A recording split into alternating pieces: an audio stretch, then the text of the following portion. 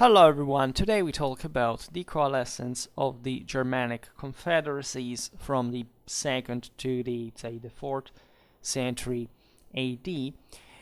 So more early than late Germanic history at this point, and I know that you like for some reason these topics more than the others, and I can tell you that as for any other, we'll never end, right? There is not a point of arrival. This thing can go on forever with massively different information brought on the table and ever more in depth. So really, I know that I will not leave enough to cover everything I want.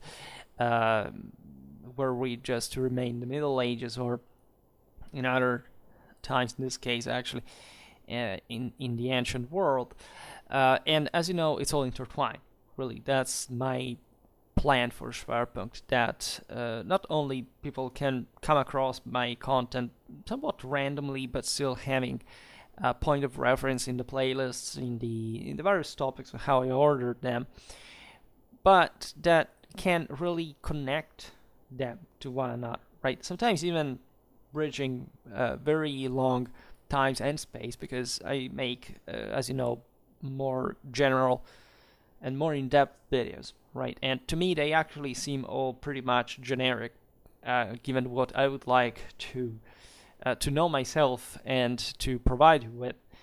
But I'm glad at least that this type of content is appreciated. So we've talked a lot, really, on Schwerpunkt about migration era, late antiquity, a bit less about early Germanic history, and in fact, at some point we will have to deepen that a little bit more. The point is that we don't know too much that cannot be connected to these topics specifically, because we're talking essentially about prehistoric peoples that are documented by other cultures, right, that are also incidentally close to them, ethnically, even linguistically, considering the broader Indo-European cauldron that was much more diversified, much closer, in fact, to the common cauldron than it would grow, at least even in the way we, and especially I would say actually because the proximity is dramatically close still, but people like to distance, right? This is a product, unfortunately, of secularism, modernism, the idea that we have to make rigid categorization and distancing one another on the base of whatever. It's mostly ethno-nationalism, unfortunately, when not the radical rejection of history altogether in communism. That is the last step of Satanism in this hierarchy. But the point being, as we have seen, definitely, that the coalescence of the Germanic, we're not talking just, by the way, about in fact, as you see in the title, I'll use the term barbarian. I'll talk also about the Celts. Recently made videos about the Picts, right? Also North Africa, Arabia are very interesting too. We've, I think, never even talked about them specifically. So again, that's when you should believe me when I say that we'll never end. But definitely what happened in Central Europe, Northern Europe, Eastern Europe had a major impact eventually on the rest of European history. And while we know a few about that, we also tend to stress too much this ignorance, right? By saying, well, but after all, we cannot know. But if we look from the documented side, if we look at the Roman Empire as a whole, we will realize much better what we're talking about. Because as I stressed, and I think this is a relatively provocative idea that today shouldn't be really a surprise to anyone, but that I guess someone doesn't really want to accept in a broader sense, is that when we talk about the empire, we're talking about the same peoples at the same time, right? I made countless videos, especially on this aspect, right? And while we discussed the important and unavoidable Romano-Germanic syncresis in later times, also in medieval history and beyond, and this can be extended also to the Celtic, the Slavic elements, and so on, but also in different areas of the empire, right? The Hellenic one as opposed to the Latin one, right? We are talking, in fact, about a dominion that shaped and molded these people cultures in what they would become, right? And that's just an enormous topic that we could make a video on, just from a historiographical point of view, from a philosophy of history. And as you know, the migration era, excuse me, also late antiquity, has become, let's say, it was, at least it's been for decades now. We're seeing perhaps a renewed attention today towards, in fact, the origins once again, right? Late antiquity for, I don't know, in the 90s, but also from before, really, from the 70s even, up to the 10s of the 2000s, has been really a dominating topic, right? An obsession, right? And there is, in fact, also a disproportionate amount of stuff written on it. I mean, if you count on how many books are constantly printed about Constantine, and how many are not about great figures, even of high medieval, late medieval times, and how people are somewhat sucked into this. I don't know exactly whether because of historiographical attention, but there are other reasons, really. In fact, I'm planning to make a video about how and why you like migration era so much, and this is the sad part, right? You're not interested too much in high or late medieval times that, frankly, are somewhat not just dramatically and overwhelmingly better documented, but they're speaking the language of a more advanced civilization, and something that, frankly, is more important in that overall perspective to consider in many ways. I understand this is a seminal moment, right? But the migration era, this is the point, is also the product of a previous background that is somewhat neglected. It's somewhat neglected even here for other unpleasant reasons that are surely also connected with historiography, because, again, the fixation for late antiquity and the projection, as it always happens historically, of certain specific ideologies and perceptions of it from the current times have not really rendered good service to history and to people in general, right? So that it's very easy to just repeat what others tell you, but it's much more interesting and fruitful, actually, to criticize thought, because, as I was saying, we know relatively few about that phase and what happened, etc. They're, in a sense, always the same sources, and in this, perhaps this period is interesting not just because what happened, but because it's a schooling ground, right, for the would-be historian or the material historian, that in terms of, I mean, methodologically, simply as that, because you can, it shows effectively how it's that altogether, in absolute terms, there are not a few sources, right, and they are very difficult to dominate entirely. I mean, the migration era can be dominated in a lifetime, speaking of sources, but in terms of interpretation, simply can't, right? There is always something more to study and learn. The same thing is true also for the classical period, where we have even less, paradoxically. And yes, well, we have more, but we have also less in relative terms. That is to say, the closer you arrive in time, and the more you see that, aside from the very historiographically, kind of officially mediated sources, we also have a sort of fog on what concretely happened. Like, if you were to study classical antiquity, you read Polybius, you basically have just histories of pitched battles, right? And also, not just that, for that matter, sieges and so on, but just of certain places, and however, not really showing what we know happened in the form of much more intense warfare that is something we can document in detail. and in the real kind of systemic and regular structural way, only from roughly the end of the 13th and the beginning of the 14th century.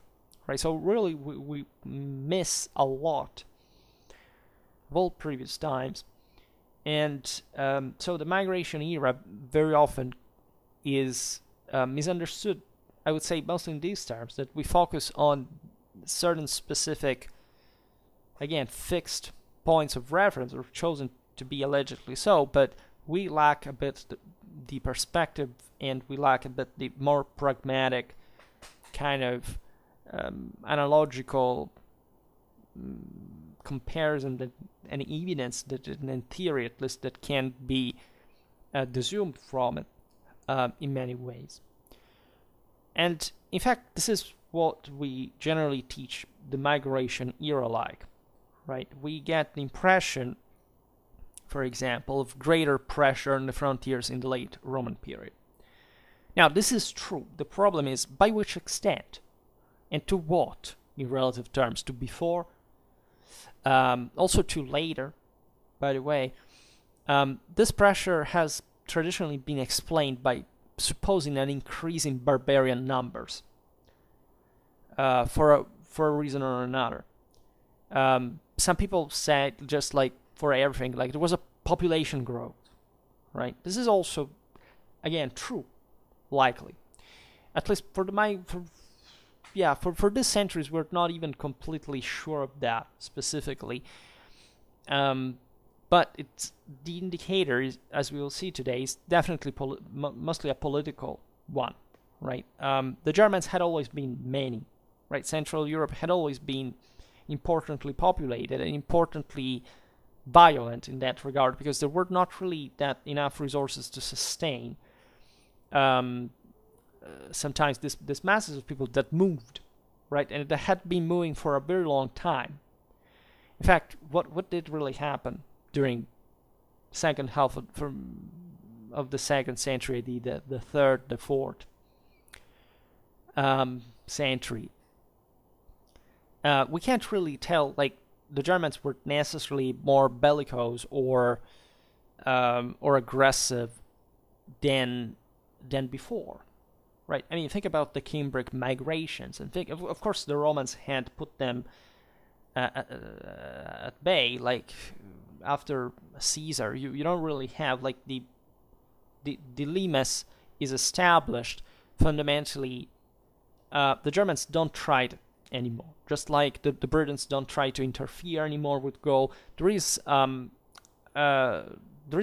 very strong deterrent power that Rome is able to affirm on these peoples, and as we countlessly repeated, the Roman presence on the Rhine and the Danube really controlled peoples from both sides, right, of the riverway, and the broader power of the empire was unknown, right? It could be difficultly challenged in the first place, and it was also an opportunity, as we will see, because the point is exactly this, that the Romans helped the Germans coalescing into something more politically compact that could be more handy in peaceful times, and also granting them, because that's also what we don't see most of the time. Where these peoples were kept at bay, it's because they were also subsidized by Rome.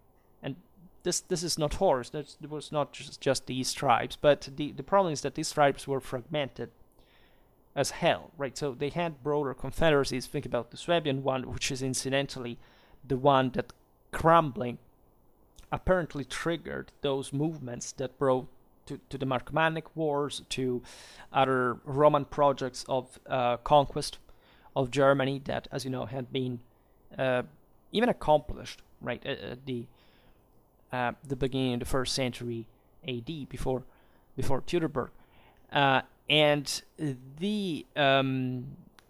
so that degree of instability that we also, however, connect with different groups, as we've seen just the other day. I was making a video about the Franks, the Alamanni, and the Goths, and the differences between the West Germans and also the Elbe Germans, by a degree, and the East ones are remarkable, right? There is really a lot going on. There is a huge difference between, say, the Frankish confederacy and what that actually was at a political territorial level compared to the Gothic kingdom in Crimea, right? That was really something else, and that no Germanic power had ever achieved that so far. And those were still areas importantly influenced not just by, we think, the steppes, but by Rome, right? Think about the Bosphorus, Cimmerius, the not just Roman culture, also Hellenic culture. After all, the Goths mostly ravaged at that point during the 3rd century the Balkans, the Asia Minor, mostly plundering the very rich Hellenic cities that were under Rome. So there are very different spaces in Europe as well that we have come to appreciate through our Migration Era playlist. So sometimes we are given the impression that the Germanic barbarians were driven by a sort of primeval surge towards the Mediterranean. This is also is true, right? Pirenne wrote about that. Gothard as well discussed this imagery in some detail, right? But at the same time, the reason why these people were, again, we reason too much in terms out or in the empire, right? We have to reason in terms of who actually lived in Europe, in the Mediterranean, and why these peoples were the way they were, because they were against one another, right? We should never think the same Roman Empire as a people. There wasn't such a thing, right? The various regions of the empire were essentially different countries that were under the feudal domination of Rome, and that at the crisis of the system also, as you know, this that partly triggered the same, displayed a great deal of autonomy, right? There were properly different provinces with different milieux, different entourage, with different establishments, right? They all were represented in the Roman Senate, and there was a big deal of cooperation because the entire benefit of the empire consisted exclusively in this cooperation, because otherwise it would have not existed, right? This is the other brutal point. So also the idea of the Romans as the Nazis of the ancient world that come and dominate over peoples that are pure and free and endowed with which kind of, spiritual elevation as opposed to the Romans. Frankly, it's laughable, not just because any other people in history has spent its entire existence exclusively raping, killing, and enslaving each other within the same people, but because what we're talking about under Rome is peoples that were cooperating with it. Because, again, if you don't have the decisive moral support of the population, which can be even owned by an elite, because the rest of the people is devoid of that for some reason, or at least agrees and cooperates more concretely, also because the coercive means of pre-industrial times were ridiculous. So you couldn't keep this thing together if people had not wanted it, right? So that's why I also loathe, not just for spiritual and political reasons, this kind of either far left or far right delusion that empires are bad, especially the ones that work, not the ones that attempt and fail, and that was the entire proof that those same peoples believed in at the time. But because in fact it's an anti-historical concept in the first place, right? The Celts, the Germans, had their own little empires, oppressing each other and conquering, enslaving and pillaging. But at the same time, as if they could make this thing work, is because those they had conquered, etc., had understood that given a certain context, it was better to cooperate rather than being wholly wiped out. And in case you didn't notice, things improved. And the broader exhaustion of the system came by a moral reason and problem that, however, didn't cancel in European history the need of the empire and universalism and ecumenism that the same, as you know, Romano-Germanic kingdoms pursued, dramatically managed even to revive. And part of the reason is because those barbarians, so-called, actually owned an imperial moral force. They were perfectly aware of what it meant to have to finally, for example, come to settle in lands formerly inhabited by the Romans, is that part of the imperium had passed from Rome to them, and of which they were proud, legitimately, because again, that was also the only rule existing at the time. And as you know, also Christianity fundamentally adopted the same imperial ideology because it was intrinsic in any universal tradition. So the Germans, picking them as examples, but you say that they weren't really the total barbarians. We could say there were other, say, less developed peoples, of course, around. Like if we pick, there's a big difference, as we were saying before, between the, northernmost Scandinavian reality and, say, the Gothic kingdom of the Black Sea.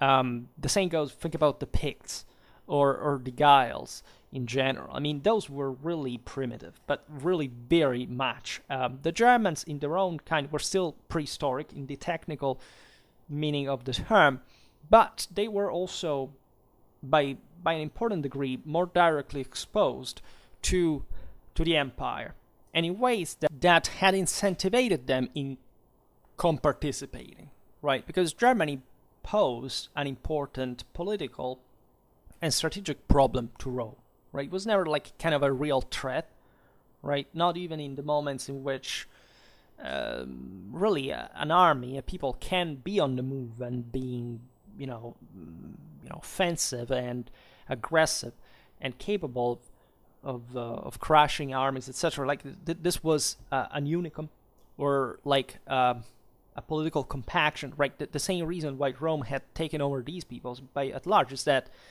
their primitiveness had prevented them from simply coordinating. For example, I'm quite triggered why there is it's not there are problems also in how the Germans are depicted sometimes, or how the same Romans are depicted.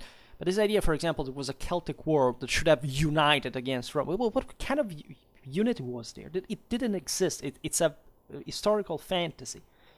But again, we're so obsessed by 19th century kind of view of politics, maps, states, peoples, countries, etc. that it's very difficult to even explain this without massive premises, and that's why, I always also hint at my pretty hefty migration era playlist at this point, because and why it is important to discuss this, because I presume like my audience is it's pretty heterogeneous, I guess, but there are young people today that factually do not have even that kind of system of references anymore for us that were raised in the 90s, right? That were already, in a sense, a different world from the one of the past. But let's say maybe we thought that it was that lucky moment, right, of the, let's say, enough school to seriously, say,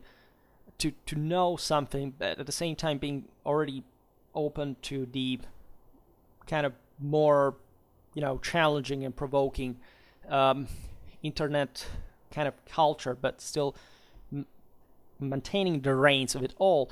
But there is a massive watershed, say, between our parents and our children, that I think it will be very difficult to gap, to bridge, and it will be a massive educational problem, because literally we have not taught them, we're not teaching them. I speak, even as I think that mostly these people already exist. They're not like the generation of my children. They are something else, but something that existed all along, right? The average person has really never understood anything about these things.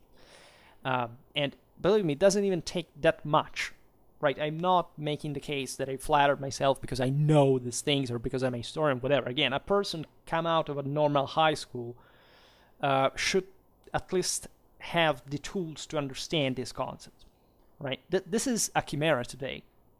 And we have to be brutally honest about that. And it's going to cost a freaking lot, right? You complain because you pay gas or oil more. Do you have the palest idea of how much you will pay? And you're actually already paying, because we are in this situation also because of that, because people are not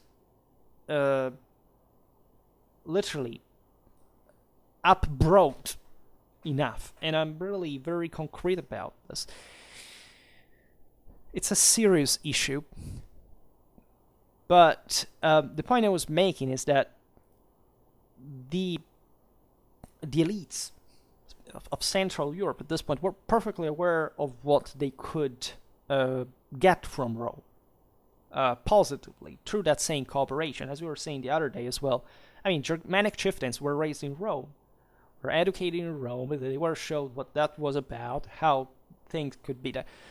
And of course, but the Romans tell us that the stories are a bit stereotypical, but they're very funny and actually not far at all from the truth. Like these chieftains, which Rome had invested so much and nurtured them. The first thing that occurred when they were sent back to Germany to rule as princes, they were killed in a banquet, normally because of the Germanic feuds, too much beer on these occasions, and people passed the swords and they massacred each other. Of course, this was a real problem because these areas were politically, let's say, very fluid, right? They were kept very, much under control by Rome. That always had an eye on them. But within them, right, the struggle for power was bringing to some kind of more coalescence. Rome interfered in this, right? But we're talking about vicious things as well. I mean, the Germans were proud of showing this power to Rome. There were instances in which they literally invited Roman officials to witness the extermination of some tribes that were wiping out, to show how, in that case, the slaughtering tribe was superior and powerful and great, right? And so showing how the Imperium was displayed in that bath of blood. So we're talking about, again, brutal realities. I made several videos about the Germanic comitatus, and never underestimate, of course, the fact that the Germans were in the Roman bodyguard, in the auxiliaries, in these war bands, throughout all the time, and increasingly so, especially starting from the 3rd century. I made a video about the so-called Summacari that exemplifies the process, right? Especially after the Constitution Antoniniana, when the populations of the empire had been somewhat disarmed at that point, or had either gentrified or they had impoverished to the point that at least it was difficult to find recruits, and that's also a bit of a cliche. But the point is that recruits costed, right? Especially labor. I mean, it was a problem for how the economy had developed to subtract resources from it in that specific mindset. These peoples out there were cheap to hire, and they were effective because they spent, again, their entire lives killing each other, so they knew better. And these weren't the only ones. Think about the Moorish cavalry or other Eastern archers of various kind, horse archers and so on. We're not talking about the steppes, the Sarmatians, that were as the Eastern neighbors of the Germans, and as we've seen with the Goths as well, they made up a great part of those same peoples there. So, in many ways, we're still talking about people that had always been there. Right, the direct meeting in the form of invasion or whatever, we say, I don't know, the Cimbri were, it's the Teutonic invasions is when the Romans met with the Germans for the first time. Well, this is improper. We know that there was a great deal of trade between Germany and Italy, for example, in ancient times way before that. Still, the old Plutarch seemingly was influenced by the same Etruscan alphabet. We saw really a lot going on. Think about the Amber Road, crossing all kind of Central Europe from Italy to the Baltic.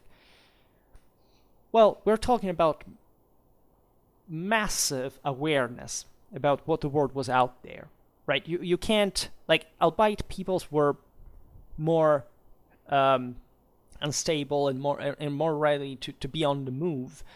It's a bit like today. Like you have peoples, yes, today they are massively more rooted in a sedentary sense to their land, even though human mobility naturally is still very, very, very, very high.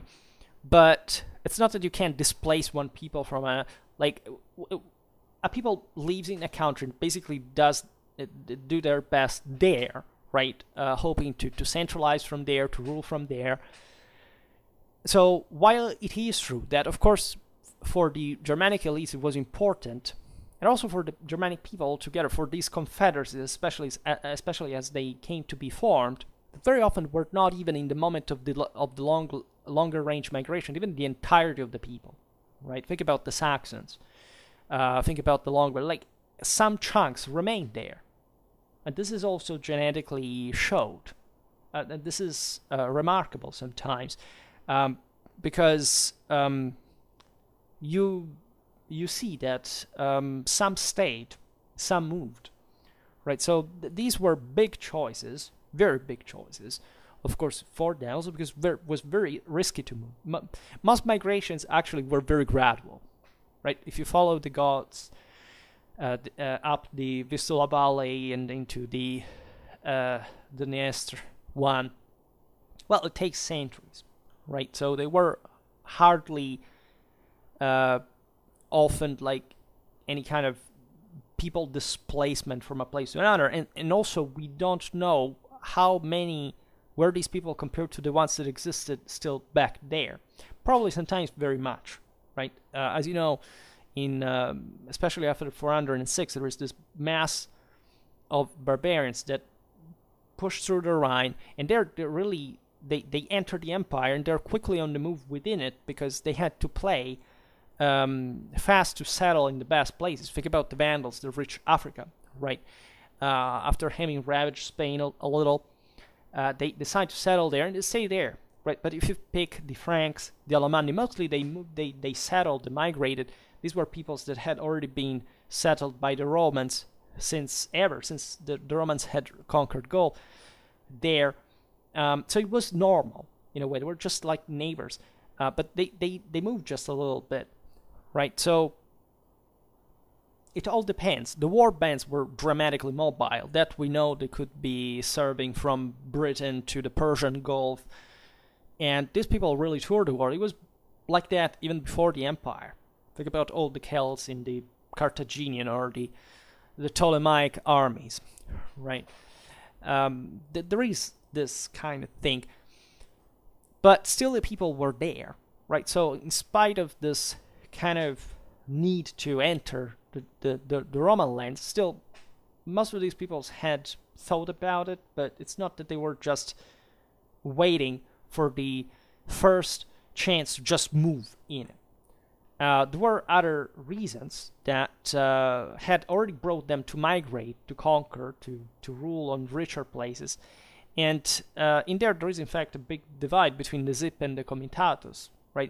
It's difficult sometimes to distinguish proper. We know even of certain different development of peoples. We know of some. I also discussed this in the video about the Berserkers and the Ulfernars. Like, there were entire tribes that still considered themselves as a huge comitatus that could be mobilized and turn into kind of animal warriors, sworn deities to the deity. Others were much more kind of civilized, right? Even imitating, Tacitus says, for example, the Roman drills, the kind of proper type of mobilizations, military employment. Some were more warlike. Some were instead had greater deterrence themselves. They didn't have to use arms. It was a great, just like Rome did for them. It was a great,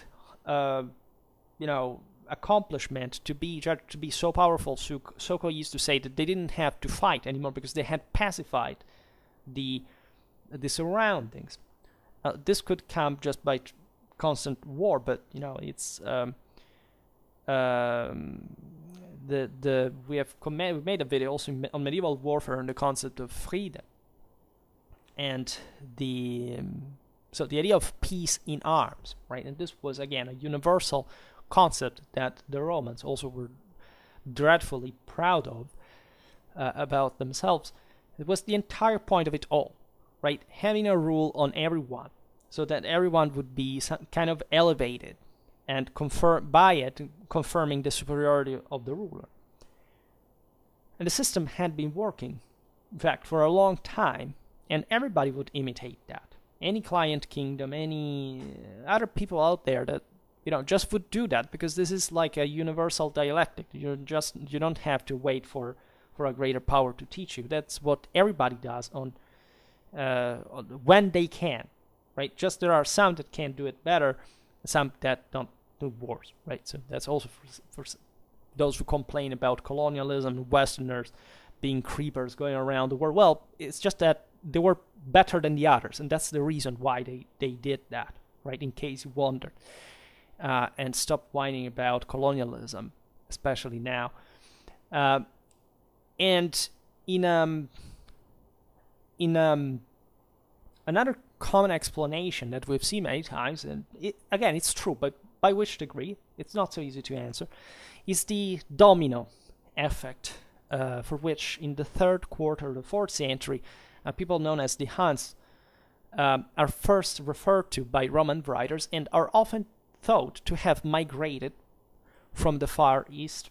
Made a video about the Huns recently that doesn't really address that, but poses in historical perspective what we think about political identity, which are the single most important ones. Identity is fundamentally political in any form, and especially when talking about actual government, right? So we will not digress on the Huns, but as you know, the Huns are meaningful because they are thought to have, say, pushed the Goths into the Roman Empire, and to have pushed other Germanic tribes, who in turn pushed those in front of them, and so until the Roman frontier was won by fleeing Germanic barbarians. This is also exaggerated. The most leftistic kind of the Isle said that these were just poor immigrants that were just leaving their lands because they were pressured by other people. Well, in many ways they were, except they were also armed. And so they were also invaders and conquerors in their own regard, because they were not literally fleeing only, right? The Romans had also, as we've seen, were usually habituated to deal with the habitual changes in the Barbaricum that brought to this kind of movements, right? But the Huns were really something.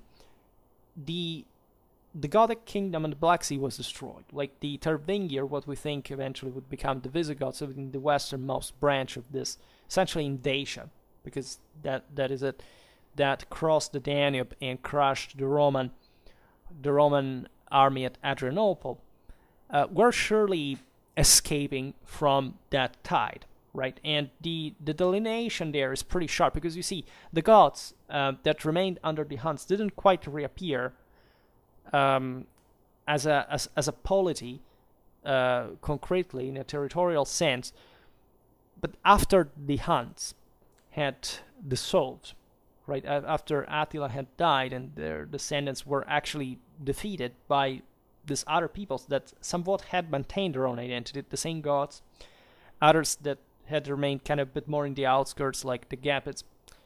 Some others had instead preferred to stick to the Huns, just like the Longobards, seemingly, up to the last, right?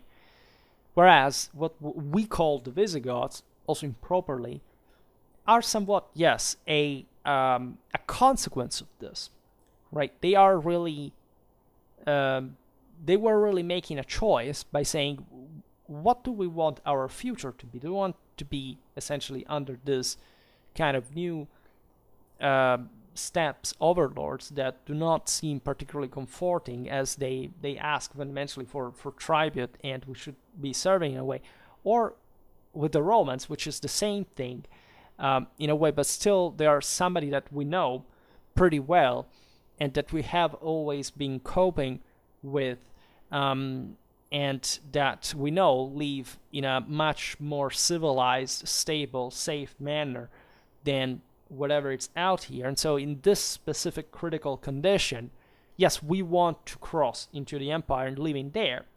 And by the way, occupying lands, because this was known to them as soon as they crossed, that were not to be thought like, let's say, oh, let's take over Constantinople, or let's settle in Rome. No, they as you know, the Goths fundamentally were, okay, mostly fringe areas. They were settled in the Balkans as military settlers fundamentally, which meant they also had to contribute to the Roman army, for whom they in fact paid a very high tribute of blood, and always maintained very different a very different attitude towards Rome and the offices that the empire entrusted them. Right, even the sack of Rome of Alaric was just, you know, a very kind thing, considering the Romans had exterminated Gothic wives and children before, and that, you know, the Goths still were very careful about the empire, and were playing the card of saying, you know, we will not destroy, we will not kill, we'll just loot a little bit, because this is the amount of money that you didn't pay to us as Roman soldiers. And this is a very deep concept, by the way, because it opens also the idea of what kind of identity existed also in the provinces, especially in these more depopulated ones. We've seen it with Maximinus' tracts and Roman sources, because, as we were saying before, the empire was not a unique thing, right? The Illyricum hinterland, well, there were still barbarian areas. The great part of Anatolia and the Anatolian hinterland were kind of too. Think about the Isaurians. Think about the Bagaudae in the western fringe. As we were saying before, there's not just a magic Roman color element that keeps this magically together. These are different peoples with different languages, different cultures, different, let's say, religious declensions, let's say in this way, that are essentially cooperating for the broader benefit, yes, of elites that, however, maintain also their clients in the process. And so the system works because of that. Free of piracy, free of brigandage, at least up to the moment in which, in fact, this mess started happening, and mostly because of the same Roman internal crisis, not much because of an external threat or push or whatever, right? But because the people somewhat changed idea on what was best at the moment, which is not a dichotomy Rome versus or pro-Rome versus Rome. It's just, you know, what the hell, how the hell do we manage the situation here now, right? And the issues were pretty serious, and were pretty serious for everyone involved, of course. This is why, instead of reflecting on some kind of, for example, the Huns are overrated in many ways. Like, the Huns, as you know, in the West have become, because of many different historiographical elaborations, from very different times, very different national backgrounds, etc., the symbol of the monsters of the steppes. I mean, even those we inherited the Hunnic identity for whichever nationalistic reason. I mean, even the Kaiser William II told his soldiers, World War I, that they had to behave like the wildest hare of the Huns, to slaughter everybody, so that everybody would be terroristically afraid of them. And you know, it didn't really work well in the end, as you probably realized.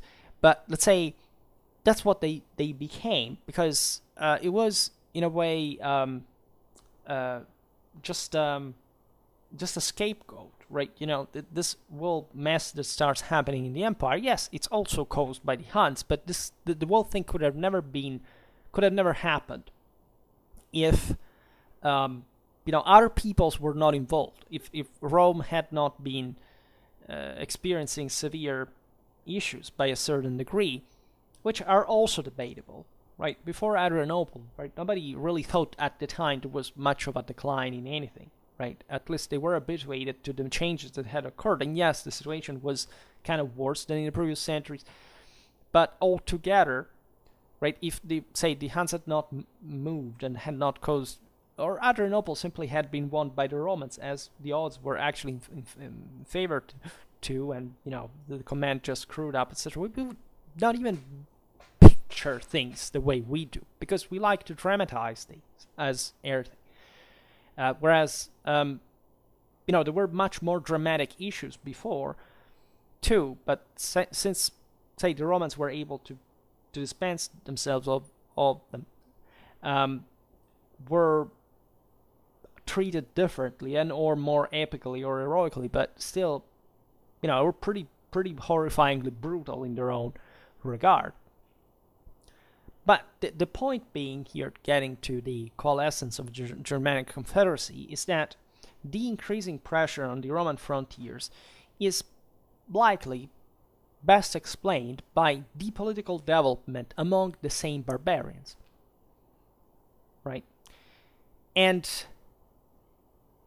unavoidably, in a directly proportional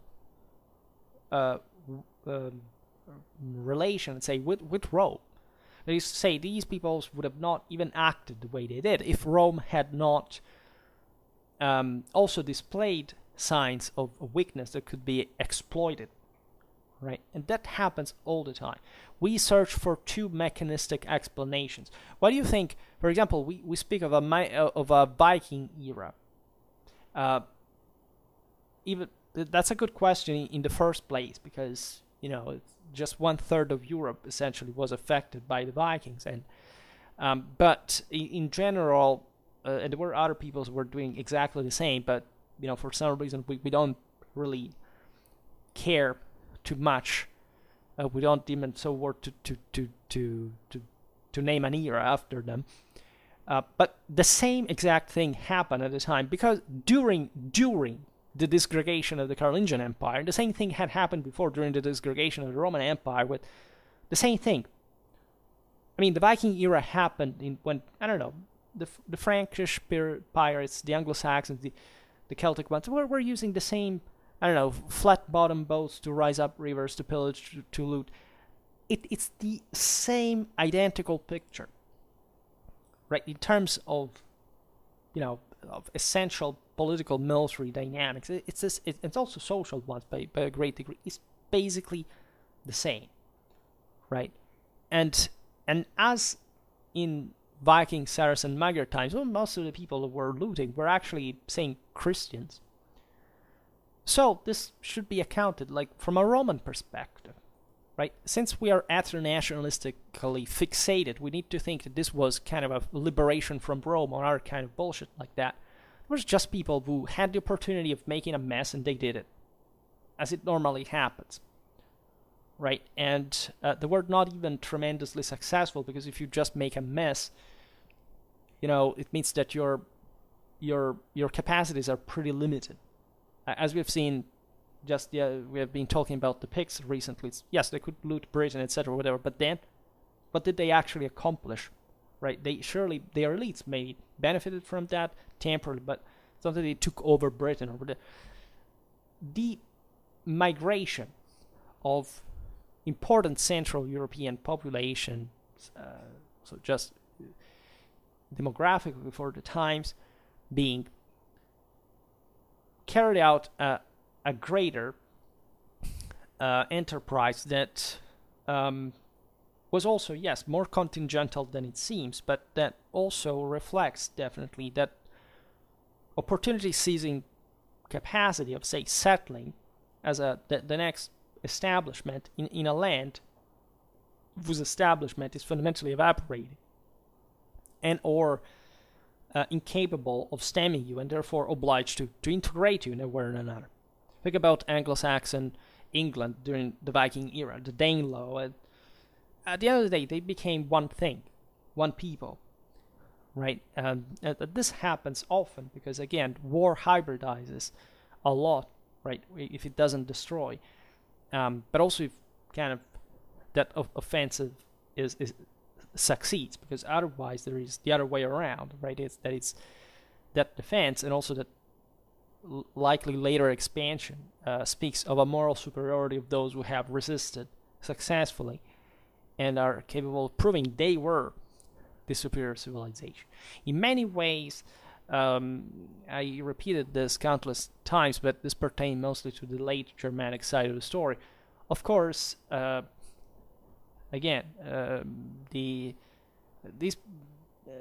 peoples came to rule, sharing essentially power with local rulers, which they became one because they married into one another in the first place as elite, and mostly in the Roman lands, right, of the empire, the most advanced list. We're talking about places like Gaul, Italy, Spain, right?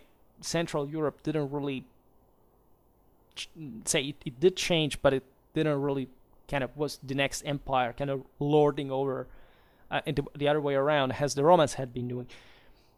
So in many ways there is a massive Roman continuity, and that's what, for which we talk about Romano-Germanic kingdoms, not by chance, right? So this is very relevant, right? The Roman Empire was one. Doesn't matter how different the elites were, there was a unique empire, which is a big deal, right? You don't have anything like that until the 9th century factually in the West, and then it disgregates again, and fundamentally it was not as large as the Roman one, but nobody later would achieve the same thing in scale by comparison of the times.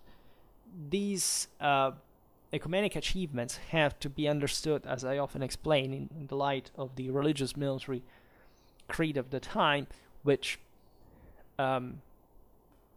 let's say made people much more aware of the political, much more politically literate in the first place, much more aware of how important cooperation really was, as much as resistance really was when it was possible to maintain what you really had. So in this sense, we have to appreciate the fact that populations like the Germans had managed to remain more distant from Roman domination than other peoples, right? Albeit still being framed within their the empire conceptually, and as we've seen, also with an important degree of benefit. In the 3rd century, as the Roman Empire was undergoing its so-called crisis that at that point could have literally wiped it out, changes were underway in the Barbaricum as well, right? It's not a coincidence. These are happening also largely in function one of the other. In place of, or more probably on top of, the myriad local tribes listed in Tacitus' works, there appeared a series of larger confederacies that just the aforementioned Suebi at a point had maintained, and still, again, with different degree of control in the various tribes, which all have some kind of generic name, if you want, that are international shout-outs. The Alamanni, that is all the men in the southwest of Germany. The Franks, likely the fierce people of some sort, but the etymology is disputed, along the middle and lower Rhine. These are, by the way, the same peoples that, say, the Alamanni were in great part Alp Germans that were part of the Suebic, those tribes that were known before, and we will talk more about this specifically.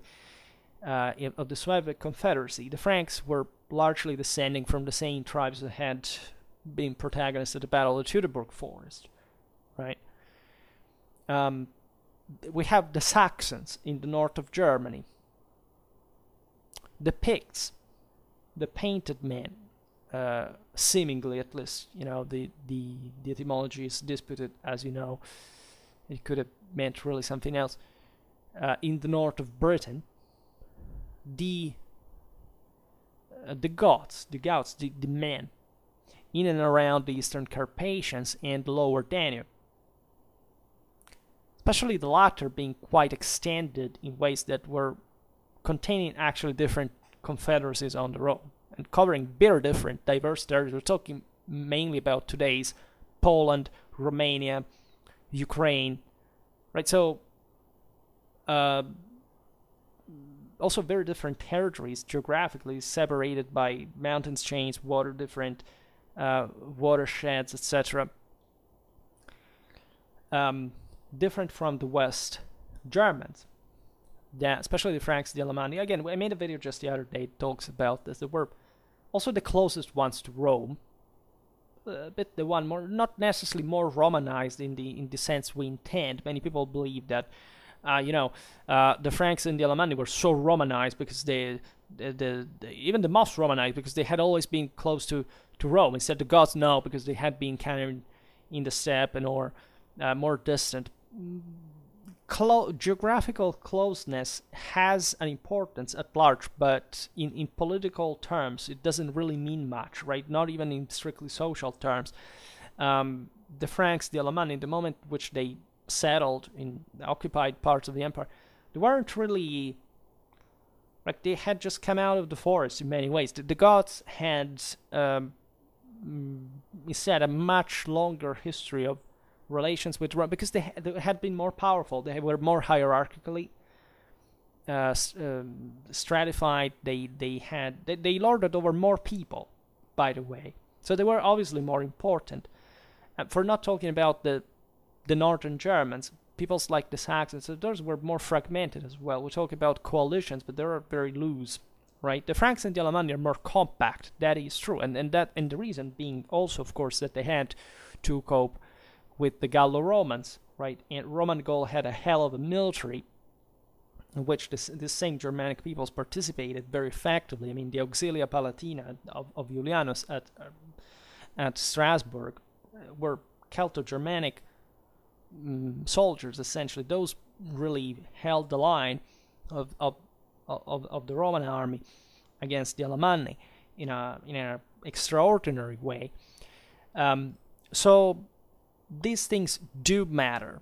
They do matter a lot, right? We could even compare these peoples with the Proto-Slavs or other populations, the Finns, etc. But we will not, at least today. The concept I wanted to point out mainly is that while we start talking, in fact, about the Alamanni, the Franks, etc., we shouldn't forget, again, that these confederacies were such, and they had this kind of standard names, because most of these peoples retained, the tribes that made them up, retained the actual control. We'll see it better now. Like, by whom were these confederacies actually ruled, right? And in many ways, for the average Germanic warrior that participated to the raids in the Roman frontier and so on, the main identity was his clan, then his tribe, and only then he knew that his leaders, his lords, etc., because that elite was really rising, right? And also, again, in political, social sense, as we'll see, were just connected with other tribes that they kind of knew because they were neighboring tribes, but they weren't so attached to the name. I mean, Alamanni literally stresses this. It means old man.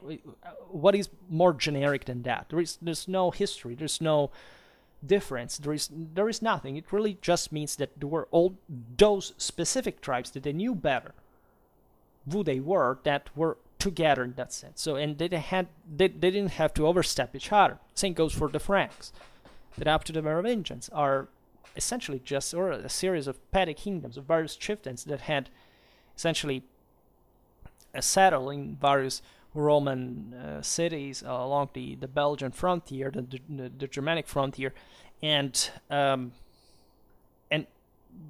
were pretty distrustful of one another. I mean, just occasionally they would coalesce to the contingental benefit that this could provide them with.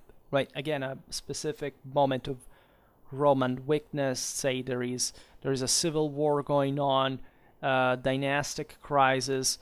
The Roman army is fighting elsewhere. So at that point, you exploit that local temporary weakness, because, by the way, nobody really knew how things would have ended, right? And we are not in a very different situation right now, right? You can't really know where the world is going to be 4 months from now. Nobody can, right? The market entirely works on this, and there is this kind of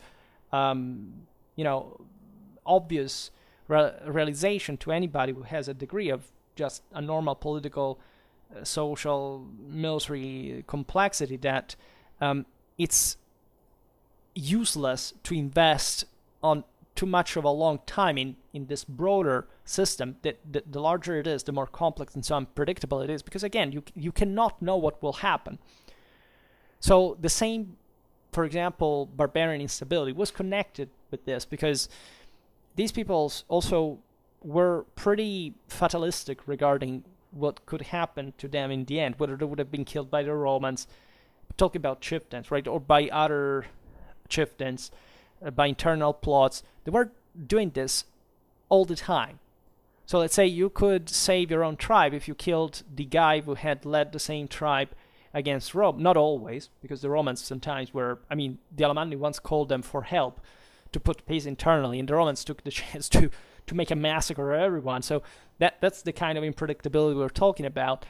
And just for saying that nobody really gave a damn about human life in any traceable form at that point. And they could, however, say, well, okay, I overthrew the leader who invaded you, and through your intelligence and whatever, that I wasn't the guy who was pushing for that expedition against you before, so let's make a deal.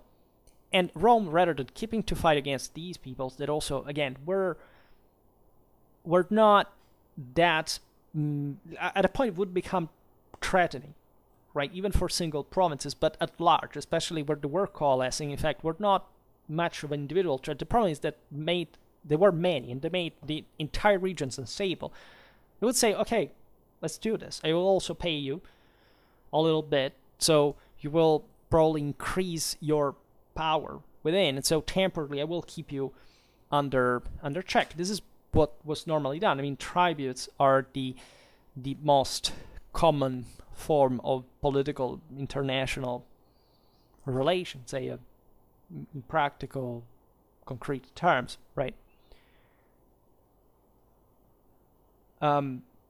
This is not true just for Central, Northern, and Eastern Europe. If you look at North Africa and Arabia, that were frontiers, right? Because at a certain point there is the desert, and the Romans here had just controlled basically the coastlines or the few, let's say, fertile interlands, like, say, I don't know, Roman Africa, so today's Tunisia, and other parts that had with the exception of Egypt, of course, because of the Nile, that there was one of the most radically important provinces in the entire empire, that had a very specific direct control, a very direct line with Rome, with the local officers were trustees, etc., because Egypt was out because of grain, right? Because of feeding the Roman mob. But let's say places like Numidia, like they were not even, necessarily, particularly. They were not deserts, right? Okay, because otherwise the Romans would have not been there. But the hinterland was populated by, in fact, tribes that you couldn't even really go there and kind of tame. At that point, the Romans had, I don't know, destroyed the Garamantian capital in the fifth sun. But then, like, it's not that you can occupy those places; they're worthless. There is nothing. It's just they're populated by savages that are continuously harassing your frontier lines, especially the trade routes with Black Africa, slaves, ivory, gold, right? Those are very important stuff, and equally other areas. I mean, the same Central Europe posed, in a sense, this problem.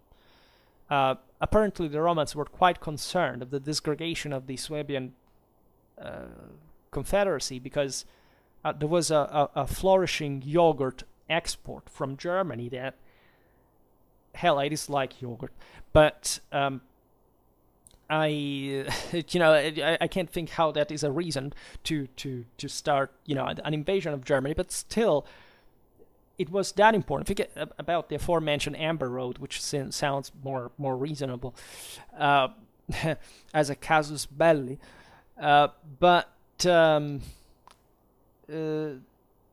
again, those same populations, as we will see, had been thriving because of those trades. They had established trading posts, etc. So you understand that, of course, within them, there were pretty serious things happening that were relatively unpredictable and out of control, really.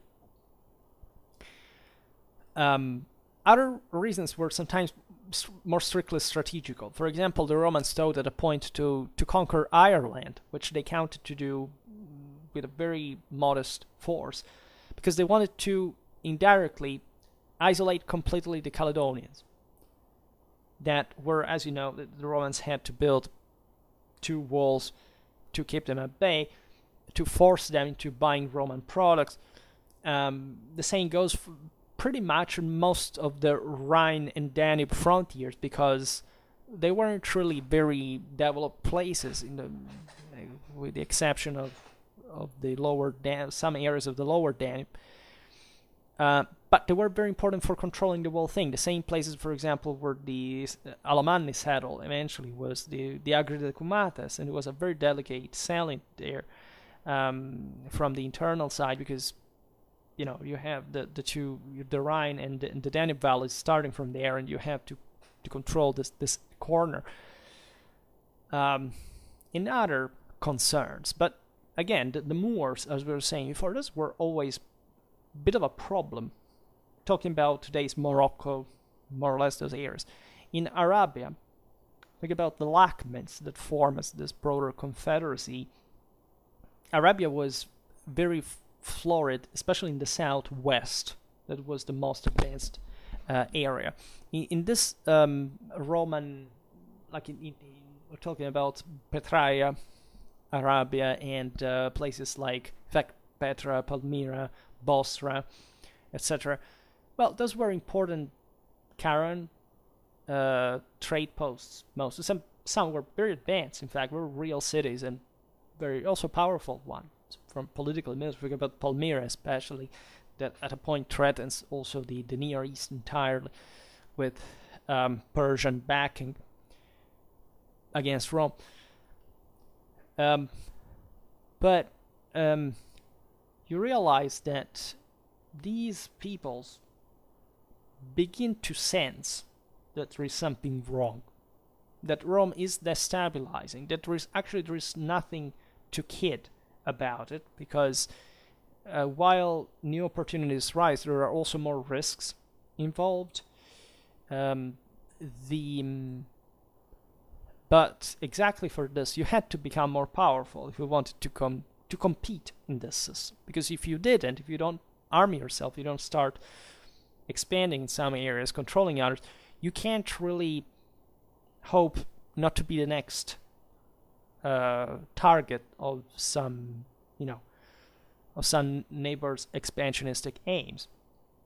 So everybody was kind of obliged, again, in the normally unstable pre-industrial world, and also well, it's not that the post-industrial one is very stable, but still, in those times that are surely very different, power is much more labile, let's say.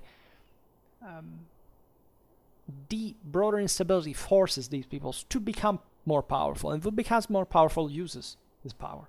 There's nothing to do about that. There are ways and ways to use it, but most of the times it's just a gamble. So even in there, you can hardly know how things will end. So speaking of the origins of these confederacies, like, how had they formed, right? By whom were they ruled? As we were saying before, the Romans had much to do with the whole thing. There are extreme takes, but they're not probably very far from the truth. For example, the Alamanni, also considering their position, the fact that they were somewhat newcomers in the area, they also took over tribes that existed before. Right? It was not an easy thing, nor they were doing actually a favor to most people who inhabited the surrounding areas, like those had already been declining, and that's why they could move in by a certain degree. Well, some say that they were an actual Roman creation, set up to occupy the area between Upper Rhine and Upper Danube, right, that had been abandoned, in fact, during the later 3rd century civil wars. It's possible, it's not an option, you see, because somebody would have occupied them anyway, so it would have been better for Rome to catalyze this process, to control it, to appoint specific leaders,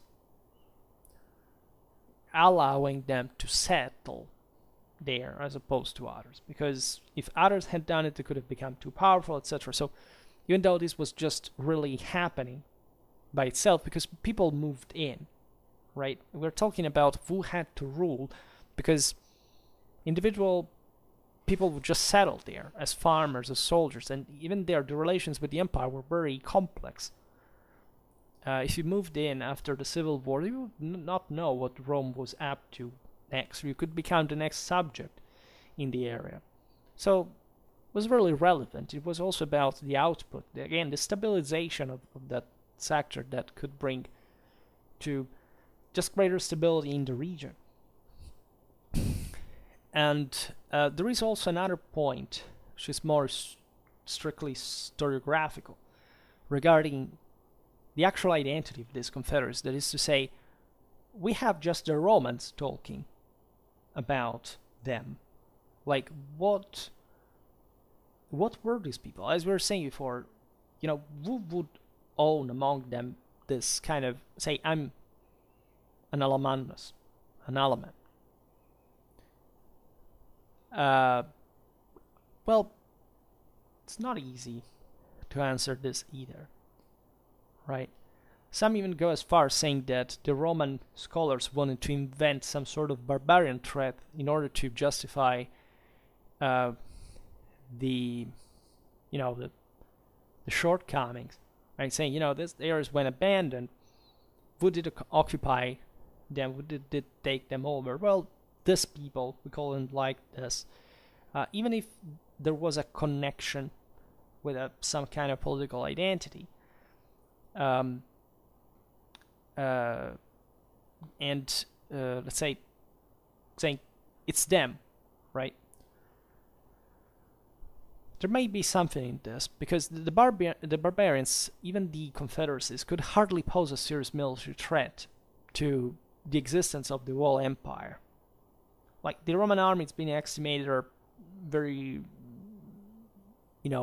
violent debates about this, but let's say, talking about some hundreds of thousand men, right? So, again, it was a massive bulwark. And things came to an end not because these forces were ever kind of annihilated in a single battle. Adrianople, people say, oh, the decline of the Roman army. The generation after, a larger army than Adrianople was fighting against the greatest threat that a Roman army could meet. Another Roman army, right? So you have even a double available there. Of course, this costed. So the people who had to work for this, not just much of the manpower, of course, because thousands of people died in such battles, right? So consider even it from one of those confederacies perspectives, they had at most, like, I don't know, 30,000 men, which are effectively the entire, like, if you can mobilize them fully, which is an entire male, able-bodied population to bear arms. So if, say, they're crushed in battle and 10,000 die, well, you have basically taken out 1/3 of your international power. You're contingentally forced to subjection. This happened to many of these peoples. I mean, the Burgundians experienced it at the hands of other Germans, then at the hands of the Romans plus the Huns, and the Romans deport them. The Visigoths also play an atrocious amount of blood for the Romans. That crushed them several times. Think about Stilicho, and then even Majorianus in the 6th to the 5th century still makes them surrender. So, again, where's the actual threat? Right, altogether, again, yes, they were a big burden, but what happens, again, is that the empire, rather, that is a fragile thing, as we were saying before, as all these ancient systems, after all, on the long run, doesn't stand the attrition, and the local people decide that they're better on their own, even with these other invaders, but still essentially cooperating with them rather than with the world system that is being falling apart, and relatively so, because essentially the core land of the empire, the rich, the developed, the urbanized, the populated ones, remain units of some sort. Right? At some point they were taken over by the federati, but we're talking mostly about the 5th, 6th century, right? And only in the West, and with a massive continuity of anything Roman there that we have documented. Like some of these areas don't even go really destroyed. We're talking about the previous reality living on, right? And still being, by the way, overwhelmingly populated compared, say, to the areas where most Germans really settled. And even, in fact, in their case, being diluted in a prevalently Romance populace, or, in the East, still absorbed in a much more complex ethnic reality. So, altogether, we're still seeing from both sides very difficult situations that, rather than showing like an accomplishment, it's just a collective exhaustion. Right, what you see in the 6th, the end of the 6th, 7th century, also with plague, with broader demographic, economical contraction, is an exhausted system. You can go as far as saying that this happened because kind of overspent, right? And as you know, world history changes dramatically in those centuries as well. So that we talk about the Middle Ages for some reason. The Middle Ages never existed, but still there are ups and downs of civilization, and the migration era had been a moment of great crisis and distress and bloodshed and destruction, quite frankly. Not in the usual sense that we intend. The barbarians, especially the Germans, were not great destroyers, right? They would destroy just areas that they were not expecting to settle in, but when they settled, it was so dumb to destroy anything. In fact, there is no evidence at all of any of this. The Vandals didn't destroy Africa, the Franks didn't destroy Gaul, the Ostrogoths didn't destroy Italy. If anything, they were wars against each other, the Romans, etc., that created the greatest problems. The Gothic Wars, for example, in the 6th century, and also some clashes between different areas. I mean, Spain really suffered a lot, right, in the clashes, namely between Arians and Catholics, but also there because the land was much more composite than it seemed. And I don't know, the Franks crashed the Alamanni, they crashed the Burgundians, they crashed the Visigoths in Aquitaine at least. So it's a big deal. I mean, Roman Britain too was a fairly unitary system that collapsed after the Romans left. So that when the Anglo-Saxons arrived, there wasn't even too much to centralize from, and that's the reason why they don't really create a kingdom, but many different lordships.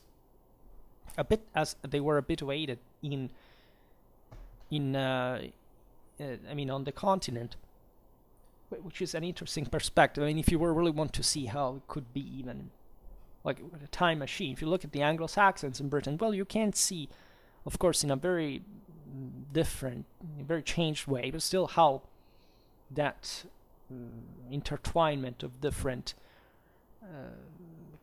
petty kingdoms really could interact with each other, and how they could form, even on the long run, some broader identity. Naturally, also in a quite different land that allowed for, on the longer run, but for greater centralization, a fully sanitarized reality. Also, however, continuously a deep contact commercially with more advanced, more compact, at least, realities. So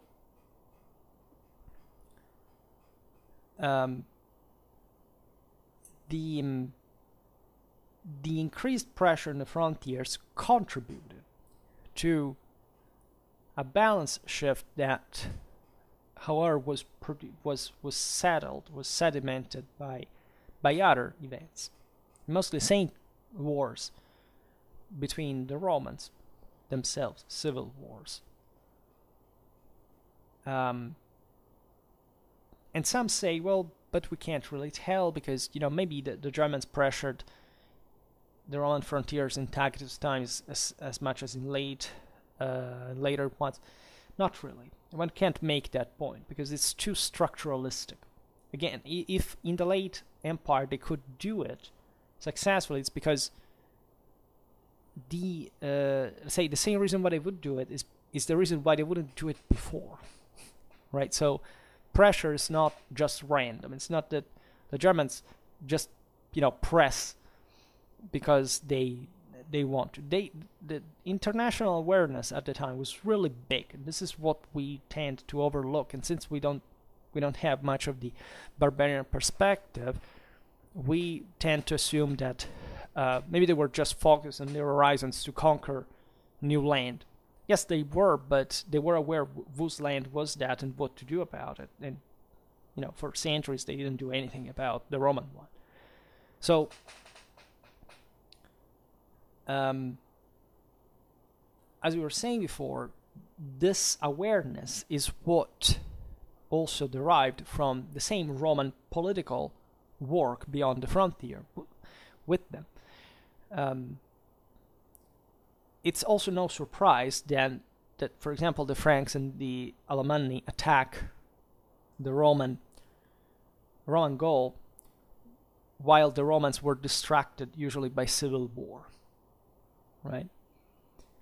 It's at that moment that they coalesce. This was normal for the Germans. This is described also by Tacitus. They elected a leader in time of war. In theory, this had to return power at the end of hostilities. Think about Arminius that doesn't do this and effectively is taken out by the same Germans.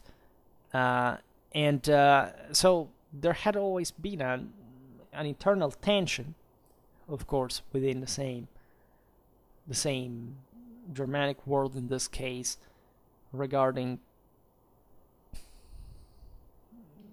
what to do, but also a lot of awareness on what were the triggers of such action. So the Romans, from their side, had to ensure themselves that this mess wouldn't happen. By balancing that aforementioned compaction, but also division when this was needed. And it was relatively easy to do, again, because the more fragmented areas are also the ones that pose less of a political strategic threat, because they have less power, right? So the tide turns exactly when these peoples are unmanageable at a local level, because they have the upper hand, and so they will use that power to expand uncontrolled.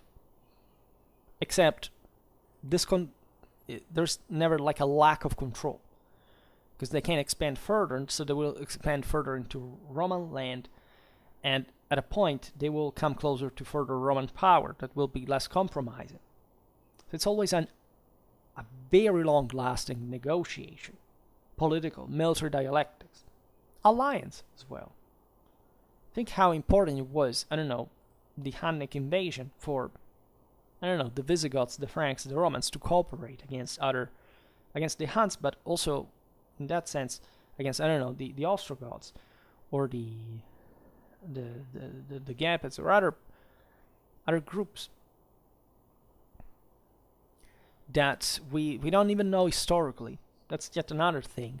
Like, of course, it's likely we missed even some of the big players at a point, because surely there was some confederacy or whatever that we have misnamed or misconceived, etc. in Central Eastern Europe, that eventually didn't come to affect the Roman world too much, so we don't know about it, but they existed.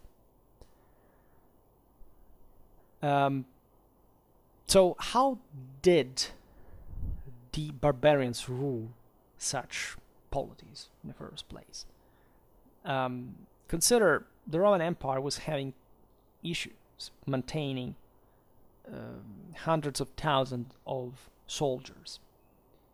They needed literally another army of some tens of thousands of clerics to make the thing run, and it costed a lot, by the way. Like, the states at the time were not like today's. They were run much more freely. Taxation was ridiculously low comparing to our own. It was a very few points percentage. Obviously, also because their surplus was ridiculously low. So actually, this taxation was very high, also in relative terms for them. But it could be extended on such, only on such enormous dominions like the transcontinental one, Rome, and so leveraging this kind of surplus, they could invest here and there, but trying to, stem the various pushes from the outside in this sense. What about, say, a Germanic chieftain? How did they work? Well, this guy was normally a war leader of some sort, and there was the term kunitz, which is the one of king, right? And that the Romans would translate in rex, right? That had a specifically sacred meaning, sacred role, right? And these peoples were not great fans of such figures, because the king was normally the product of some sort of clanic of a single clan over expansion and control over lots of people that had previously been habituated to be much more autonomous. Of course, this was just like the mob, right? Every clan shouted its own liberty just because they wanted to keep doing whatever the hell they wanted without being controlled by anyone. And in the process, in fact, not accomplishing a great much, because what these clans really did was constantly, again, raiding, pillaging, plundering. Yet somebody worked. In theory, freemen wouldn't have to work, but they actually did. They were slaves. But everybody was a bit habituated to war, right? By these centuries, we can already see a slight gentrification of these people. They're not changed dramatically from, let's say, Augustus times. In Augustus times, there were literally primitives with clubs, not in the, Neanderthalian sense, but still, again, they were extremely primitive, but brutally primitive, savagely primitive, and extremely violent. They really brought destruction wherever they went. Like, pick some Celtic areas they took over. They disrupted the local oppida, the trade work, the international connections, meaning that everything basically reverted to a much more primitive state. They were very loaded. However, over time, what we see in these centuries is that they had began to settle down more. The Zippe was more important than the Comitatus. There was, in this sense, a greater communal development. Like kings, like chieftains, were increasing their prestige and power. Also, in a sacral sense, it was used to justify, because it was the only, again, political language of that time, their own power. Right? You had to be military powerful, and so the more military power you had, the more divine power you had been given. That's why also they feared so much the Roman Empire, because they realized they had a massive power from their side, but they wanted to increase their own, and they would never back down, because the Germans never really thought of themselves like being inferior to Rome, of course, and that's a great part of what the Romans also liked very much of these Germans, because they represented that kind of conservative, aristocratic paradigm that you find in Tacitus, etc., that at a point want also to portray the standard of the good savage, as if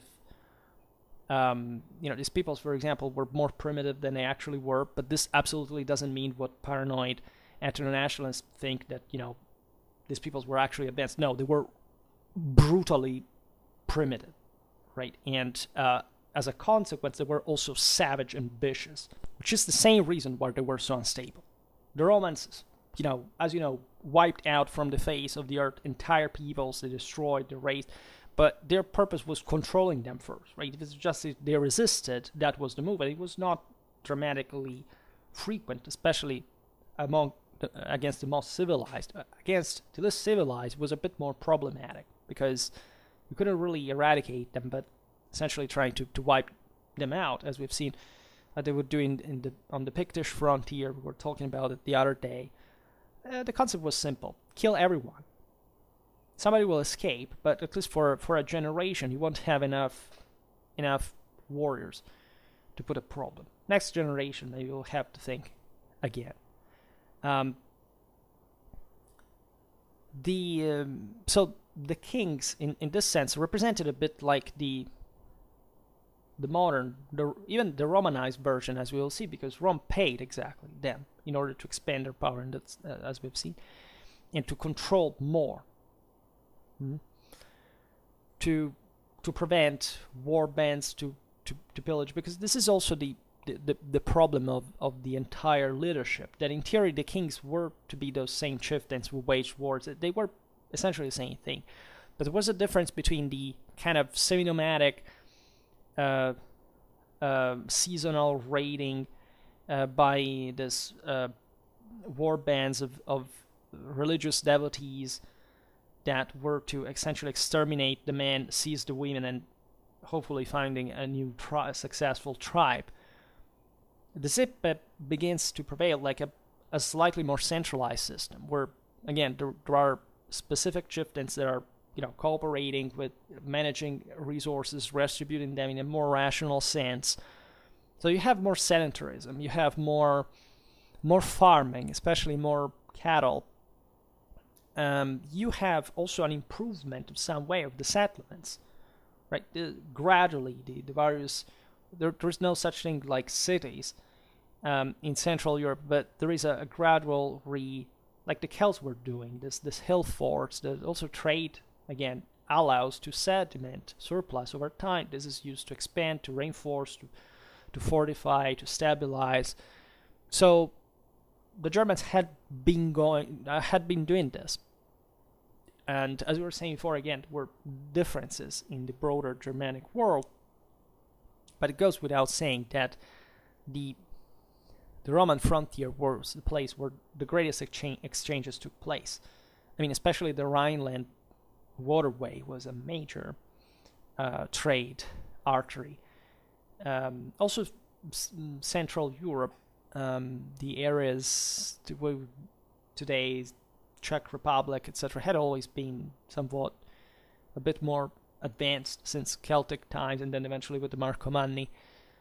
And that's the reason why there are Marcomannic wars, for example, because the Marcomanni were more politically compact because they had achieved kind of a great degree of stability.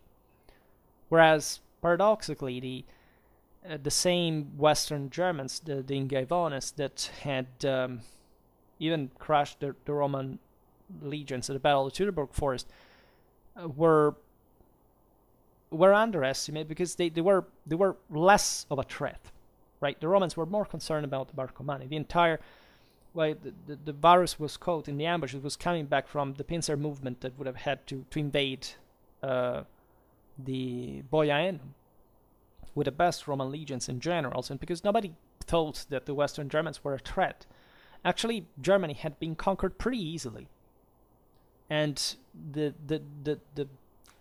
let's say the fear of the German had been essentially dispelled since the times of Marius and Caesar.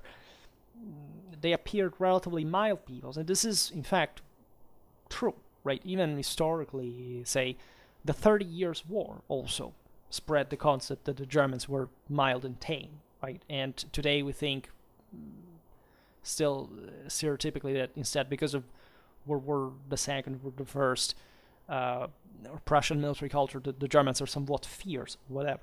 There are some different explanations to the stereotypes that are, in a sense, both correct, but this in fact depends on the degree of political effectiveness that a people has, right? Kings also in these and had two functions. One was mostly the military one, as we've seen, and so these were mostly short-lived but relatively widespread powers, right? Being entrusted military command, and so a broader political and strategic direction.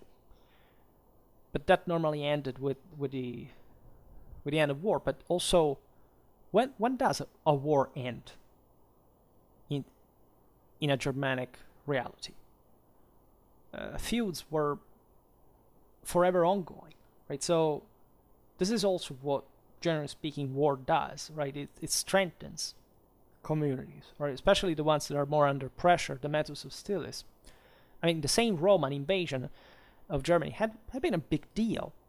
These peoples had, at large, mostly seen really what the Roman army was capable of doing. They realized what kind of neighbors they had. Like, before they knew each other, but until Ariovistus, or from the survivors of the Teutonic migration, nobody had really faced a Roman legion in battle. Or if somebody did, somewhere as a mercenary, as a merchant that was passing by, well, had remained relatively influential, considering mostly the most important local political horizons of the various tribes.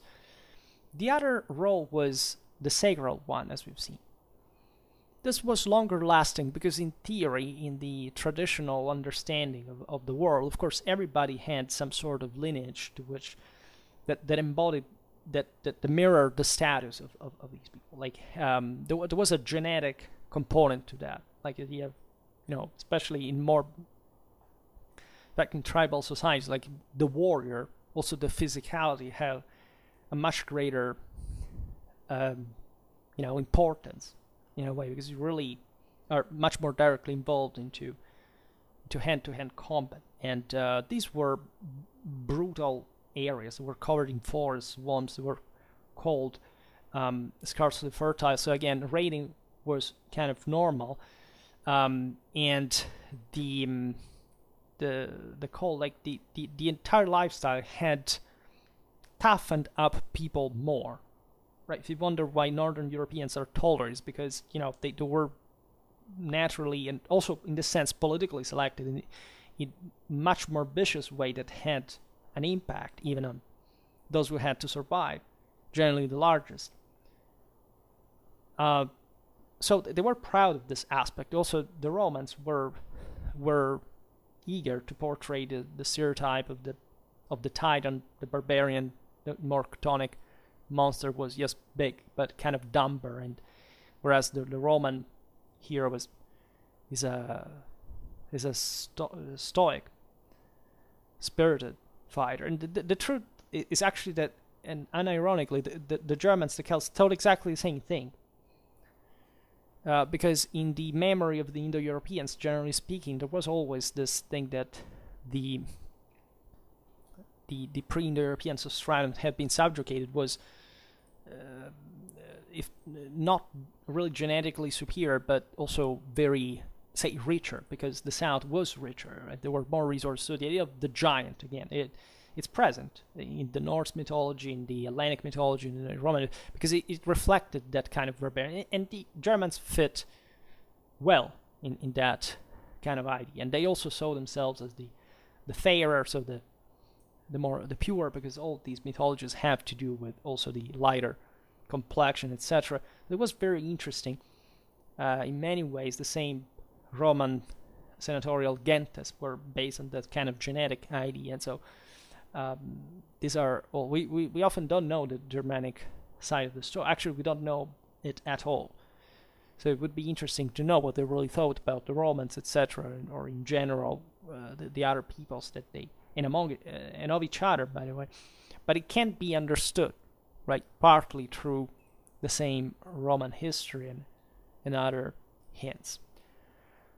In any case, so the sacrality was stressed in a dynastic sense, because if the principle is genetic, it's also passed from down to generations. So this should facilitate the establishment of a longer run of just, say, one clan that rules. You know, it's those people. And so there is this with greater surplus, greater certification, greater control, and it will rise that way. But as we have seen, it was complicated to make other clans accept this. And albeit the formal existence of these type of rulers is very scarce, nevertheless, it existed, and it was growing at this point. The sacral king, let's call it this way, by controlling certain rites, for example, certain having his interests revolving around a sanctuary, festivals, pilgrimage. These things did exist. They were specific, you know, as you know, maybe certain mounds, certain lakes. There were plenty of these rites. Tacitus describes them. There are very interesting religious, let's say, details about this. It reveals that kind of complexity also of the same communities locally in different cultural visions even of the world, would exercise through such authority, for example, in order to participate in ritual and overseeing the necessities of the community in that regard, a greater power, in fact, greater control on the community. The military leader, it could be the same, was the same, again, there is no need to separate the two things, would protect to help defend the communities in times of warfare. It was expected a very high standards, right? Germanic chieftains often fought dismounted in the head of the formation. That kind of testing and selection was brutally ensured by the fact that, you know, if you fight on horseback, for example, among the Germans, you're considered like a coward. This was true also, like it had evolved as a concept. Of course, these leaders fought on horseback as well. Same Arminius is documented, etc. But the idea still of the majority is that he who fights on horseback can flee from the battlefield. At the Battle of Strasbourg, the Alamannic infantry forces the nobility to dismount to fight them in the phalanx, because that was a security. They would fight to the death. They lost anyway, but that tells how high the risk, in fact, really was. And in fact, it was the front lines were the strongest ones, and were made up in that kind of also retinue fashion to show a bit of this still heroic mindset. Who was the better man to rule, to live on, so to procreate, to lead. That was seen just as a divine blessing. And as we were saying before, mostly the distrust of the people brought only in times of war the possibility of a single man being elected as the military leader of the entire community, entire tribe. Prerogatives were starting to expand, however.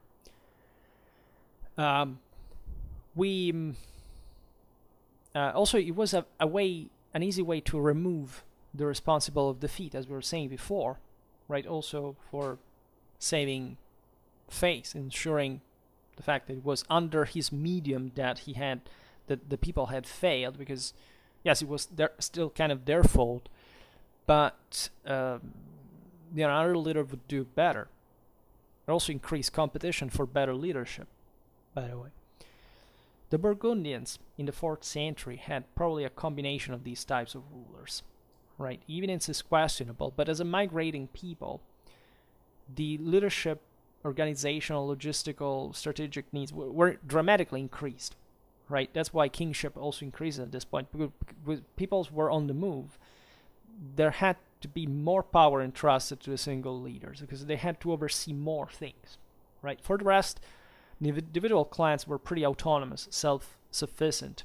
They were known as Volksgemeinschaft, so some kind of also logistically autonomous and also politically, strategically autonomous reality of some sort. They knew how to leave off the land, but just literally making their own weapons, arranging their own thing, because there was no such thing like a state. Indeed, the Burgundians, as you know, settle on the middle of Rhine, and they are basically in between the Romans and the Huns, and so they had already been significantly depleted by defeats against other people, such as the Vandals, etc. And they are eventually crushed by the Romans and deported to Sepaudia. And the Nibelungenlied probably bears witness of this, right? In this story, it's Attila and the Huns, because also the Germans were deeply impressed with the Huns. But probably it tells Ezio's story, and even if everything takes place in, at least the final battle take place in Vienna, it's in Worms, that in fact the Romans really crushed the Burgundians in real history. And in any case, political rule, as you know, can be obtained in very impalpable ways. Again, we are mostly reasoning through a statalistic and collectivistic mentality, where we think in a structuralistic, materialistic sense, and also in a relativistic, deterministic one, that there is such thing like a state. It's an illusion. The state does not exist, right? It's just people doing things, right? We just rest on that idea, and we also use it to blame those who rule us, when we don't realize instead how it was very clear to the ancient people that it's exclusively our fault for any kind of government we have and whatever they do, right? Totalitarianisms are wanted by the people. Yes, culturally underdeveloped people, nevertheless, still they want that. They make it happen. All of that. And people are always exclusively and absolutely and totally responsible for every single damn thing any of the rulers actually do, because they are the same thing. And the rulers are the direct expression of the people in everything. So, in other words, everybody deserves what they have. local communities were cooperating at the time in this sense. Everything was based on that kind of conviction that was evident to the various clan leaders, the tribe chieftains, etc., about what needed to be done. And there was often also a split. For example, in the aforementioned one between the Romans and the Huns, we find, like, at the Battle of the Catalaunian Plains, there are this respective categorical division we often use didactically, right? From one side there were the Visigoths, the other the Ostrogoths, but actually we know that there were bands of the same people from both sides. There were Franks, Alamanni, split a bit between the two, and more, because it was normal also for the young men of the comitatus that were still part of the Zip by a certain degree, because even there the distinction is not so radical. They would inform others. Right? Imagine you are, as was plenty of, Germanic warriors that fight in the Roman army for a lifetime and go back wherever they came at discharge. It happened, right? We find them in graves in places like Jutland, etc. These people were proud Roman veterans, but of course they were, whatever their tribe was, and they were proud equally of that too, right? This was the point of Romanity. You could be a Roman, but maintaining your own tribal identity, whatever. And having fought for the best military in the world was the greatest honor for any warrior. That's why also these people began how to organize themselves better. We have seen it even in the Gaelic sagas that they were probably Roman trained Celtic units. Do we know that? Because there was plenty of them. We find them in the Notitia Dignitatum, in the various various units with the shield patterns, very also beautiful to see totemically speaking, were trained by the Romans, and this helped in the face of a lower collective discipline normally of tribal peoples, the increase also of their military standards. Like the Germanic confederacies begin to fight better.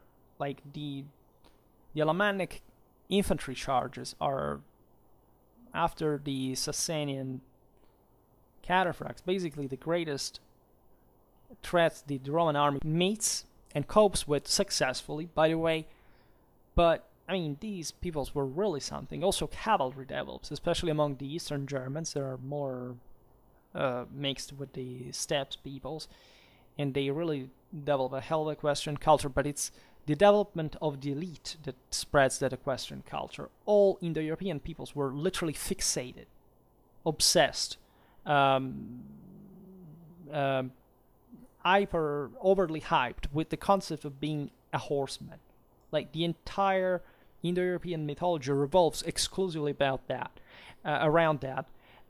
Even these peoples, like especially the early Germans, that were literally among the peoples in Europe that made the least use of cavalry in absolute and relative terms, were obsessed with horses. Tacitus talks about that too.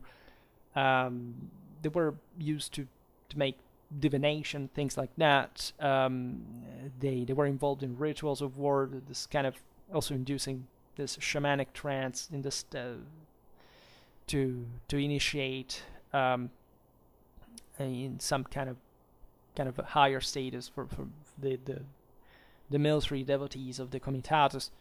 Everybody was obsessed with that. The Romans had far better cavalry in that kind of equestrian cult obsession, and a great deal of Germanic armor, of course, comes from the Roman side, right? The Saint Francisca, for example, it's not connected to horsemanship, but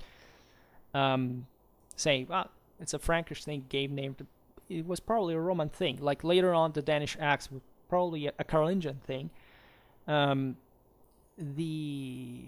was plenty, like a large mass of Germanic youth that was normally trained in the Roman army, in the Roman Empire, and went back to Germany. So this had a crucial impact, right? It's a bit like, except this trait, but in the Viking era, right? The military quality of the Vikings increases over time because they get Francicized by a certain degree, right? They are ever more cohesive, effective, heavier. Cavalry is developed because, of course, that hybrid warfare brought to it unavoidably. Elites became more powerful. Right? This is what happened in the Viking era too. The Scandinavians were freaking out that now these the comitatus factory was plundering and looting so much overseas and coming back to Scandinavia and unhinging all the political social balance, beginning to rule on other people. That's how the Scandinavian feudal monarchies began to happen. But this brought to a real break with tradition. It was impactful and brutal. And probably the same thing had happened in Germany as well in Roman times, but more gradually. But still, so this military aspect is really crucial and somewhat overlooked, but archaeologically is also very well witnessed. It was normal, by the way, to equip themselves with foreign equipment, especially the best arm panoplies, but especially the best one. I mean, the early Germans normally took from the Celts, right? The result doesn't really make too much sense to try to distinguish the kind of equipment because, as we were saying before, say in the Augustan era, you have something very primitive like stone spearheads, things like this. But let's say the elite, like the Germanic chieftain, would have had an excellent kind of Celto-Roman panoply to boast his power and prestige and the fact that he had been able to massacre somebody to get them, or maybe purchasing them. But there was both things at the same time, because who knows where the hell those weapons and armor came from. And so it was grandiose, probably, to the German eyes, what the Roman army had really displayed like. And this is kind of obvious because we know, and this is witnessed also in the Gallic Wars, certain people had never seen anything like that, especially their engineering capacities, the collective training, the standardized discipline, equipment, right? It was something astonishing. The order of the Roman host, right? You have an idea what was the degree of collective training of a Roman legion, right? In relative terms, it's possible that no other army in history had anything so morally empowering like that, right? The Roman legionaries were trained to think they were the best thing that ever happened in the history of mankind, and by a certain degree, they were absolutely right. So it's all the more impacting to see, on the other hand, such primitive peoples responding by saying, yes, we are, again, Germany was taken over, but also took itself over back. And they pose a problem because the broader aptness to war, this habitual, also the cheaper cost of life, and simply saying, you know what, it's just a life of shit. To make it shittier as a Roman slave, I would prefer to die rather. And so it happened, but in the following centuries it was mostly like a balance, because they understood that there was not really much they could do against one another, right? A great deal of the confederacies worked through some sort of shared power, however, where a sort of arbitration.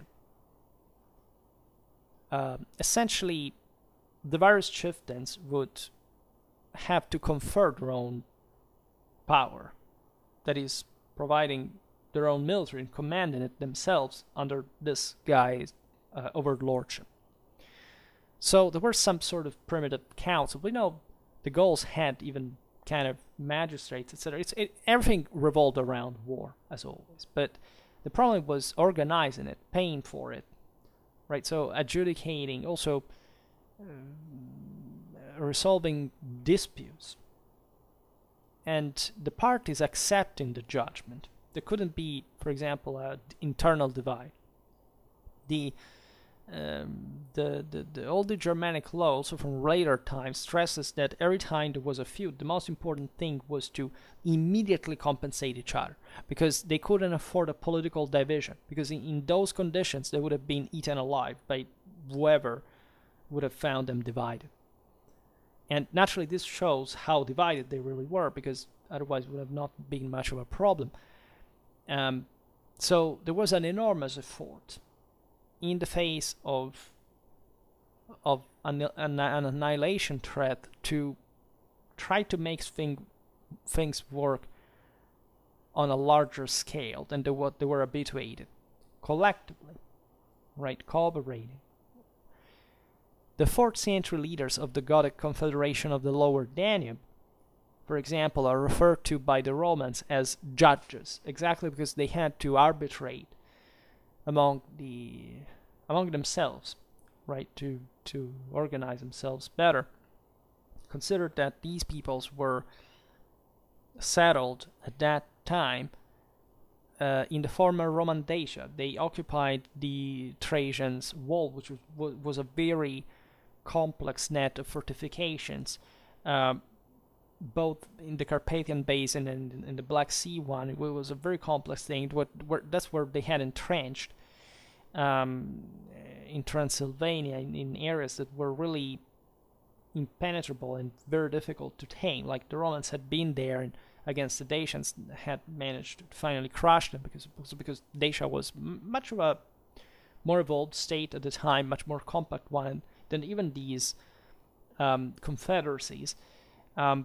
And so there was a lot to manage locally as well, infrastructures, other people's subjects, more populated areas. Okay, not maybe so much, but compared to most of, Northern Europe too, they had to manage the migration fluxes, also of other peoples, especially the Goths.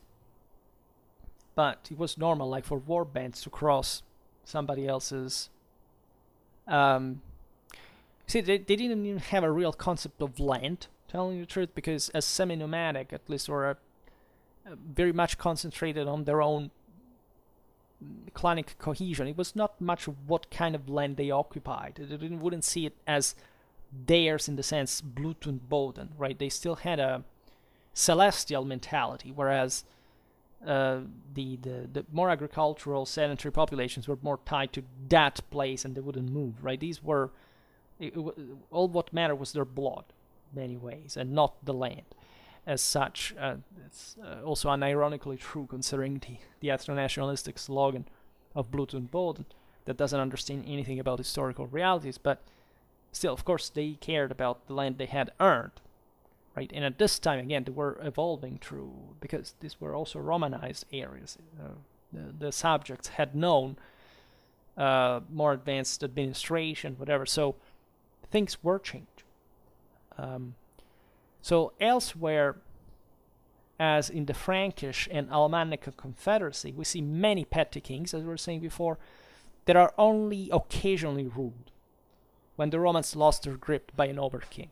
And again, the Goths were richer, more prosperous, more powerful. They were more surplus. They had more powerful elites. The West Germans weren't like that. They were much more fragmented. They couldn't quite stick together, if anything, if not for these temporary moments. And naturally, everything revolved around wealth in many ways, also motivation, right? But they reciprocally influence each other. So the primary reason was, of course, threat of annihilation, so sort of losing power, right? So this motivated enough, and this power was based on wealth provided largely by the Romans. Roman artifacts were much prized in the Barbarian, as we know.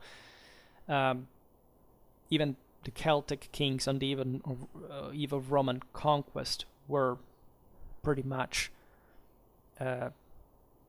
provided, gifted in that sense. And this is how it normally happens, right? again, war is never an isolated act, and you kind of know your neighbor, and so you know also how to take him over to a certain degree.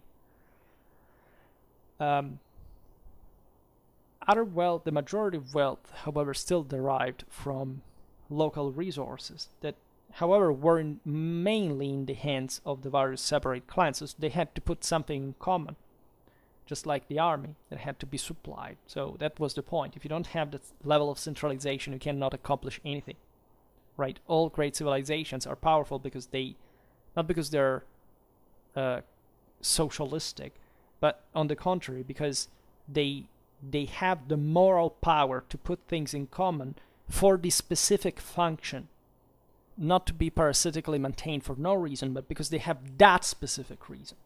So only states come to rule, right? And that's why in the history of mankind, states ruled over tribes, and tribes couldn't rule anyone until they were states themselves. And in fact, I find it disgusting how modern conservatism, that should be an intelligent thing, but of course, on average, if you live in a diseased reality, it doesn't matter whether you're a liberal or conservative, you suck anyway. And the sucking version of conservatism is destroying the state. Just like communists are iconoclasts, and at the end of the day, what they really want is not really controlling everyone, because it doesn't work, but literally destroying the state, right? It's like with communism as well. Desperation brings to somebody taking over dictatorially, but the system eventually collapses because it's just a stupid socio-economical recipe.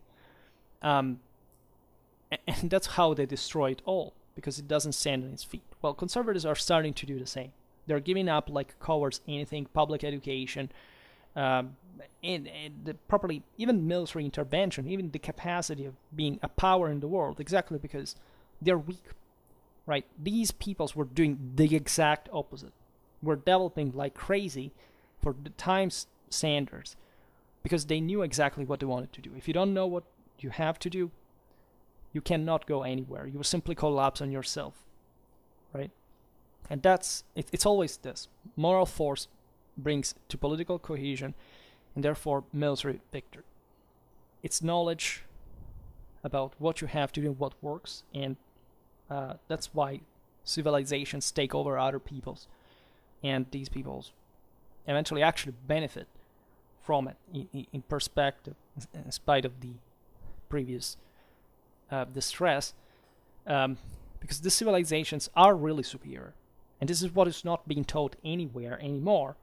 And of course, everything collapses, because that's the ultimate goal of self-hating people, both from the left and the right. Leaders could have some control on wealth through a system of gift exchange, that it could maintain loyalty through among the scattered communities, and especially if they could circulate these goods amongst rival local families and playing them off against each other. The Romans could pay out large sums to their friends across the frontier, equally for the same reasons. They wanted to support one side rather than another and keeping the balance. These gifts could play a big part in the creation of barbarian political power. This means that also a lot of wealth that was produced in the empire would flow to the so-called Free Germany, as a sort again of boosting for the local powers, but also further north, even in Britain, North Britain.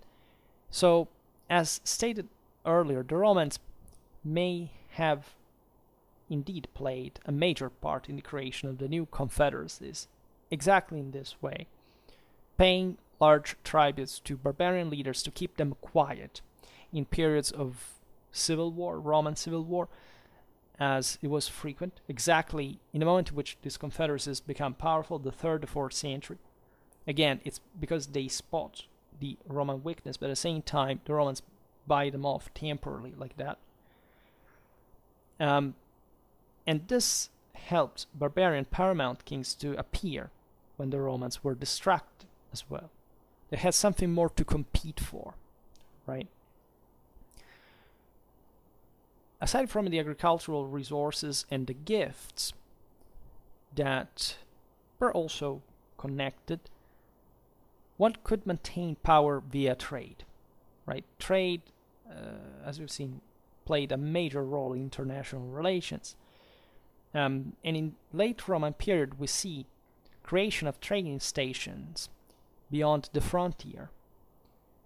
The most famous sites are Lundeborg in Fyn, Denmark, which was paired also with a high-status settlement just inland at Gudme. Another such site is known on the other side of the Jutland Peninsula at Dunkirke, right? And these areas are, as you understand, far away from Roman domination, or at least, you know, are actually pretty close, and they interfere with it constantly.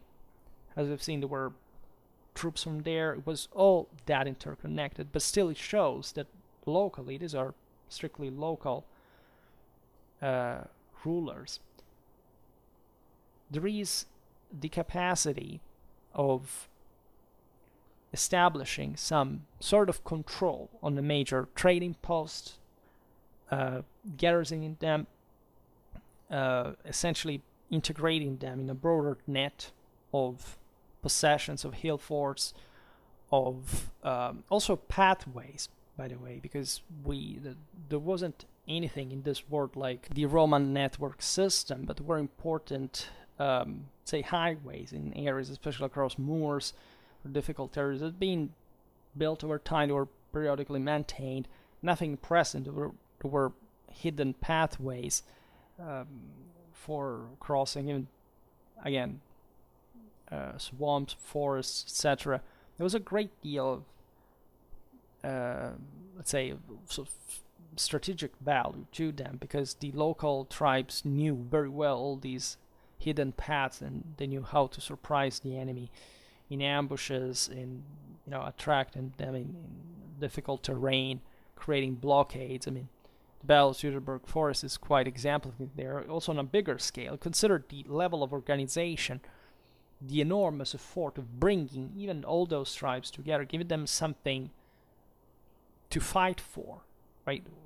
Whereas they had never had it up to that point, because they didn't even have much of a collective identity, right? And that's why also the relation with Rome contributed to boost this, right? So we really find local elites capable of controlling these important resources and storing them in their fortresses and using them to enlarge their retinues. Pretty modest stuff, right? This is still a very primitive reality. But it's still more than whatever it had existed there before, right? And it definitely increases. And the power levied by the confederacies in the process was really remarkable, as we know. We see armies of, you know, essentially standard field armies of 30,000 men, as was basically the top average and the actual average, say, in those times and also in later ones. Could this sense meet in open field with the Roman army, and even hoping to be successful in the enterprise? The Romans were much better organized, disciplined, armed, in a broader sense. But as the state declines, even in the empire, of course, the odds tend to level, right? Of course, the Romans were more advanced, but when we look at these times, more advanced is for those time standards. In practice, in absolute terms, there isn't this huge divide, let's say, between a Roman or a Germanic army at this point, right? They start looking much more similar, also because, as we've seen, they're also sometimes the same people They have the same training, the same. They know each other too, right? So this has this background, so at an individual level, has been largely lost, also because Roman historiography is ever more elite. So it had never talked about even NCOs or other stories like that, if not from the top. Think about Caesar, about the centurions, but say think about all these various contractors, trainers. In fact, even think about the military economy of this all. Who produced weapons and sold them, like how they were tested. It was an entire region, or entire regions, revolving around this kind of continuous warfare and relation and an alliance and hostility. This is, it's not surprising that the Germanic epos seems to have such a deep root in the migration era times, because you have to think that even these peoples, their chieftains and leaders, they were galvanized by having acquired such great power from times that literally, in their memory, whatever it was like just very new. These people were coming out of an age of myth, right? And still living within it and appreciating the large-scale capacities that they finally achieved. We think, interestingly enough, of the Roman frontier in a defensive sense, but think about the barbarians. They had, from the other side, equally a defensive frontier. In fact, they would start to have enough manpower control to construct large-scale defensive sites, or to integrate the Roman ones that had taken over. They had functionalized, just changing the site of the employment. Also because, again, they were hardly ever single lines of defense. Were mostly forts connected with one another, large scale, but it could be used in different ways. Some would be destroyed, other built again.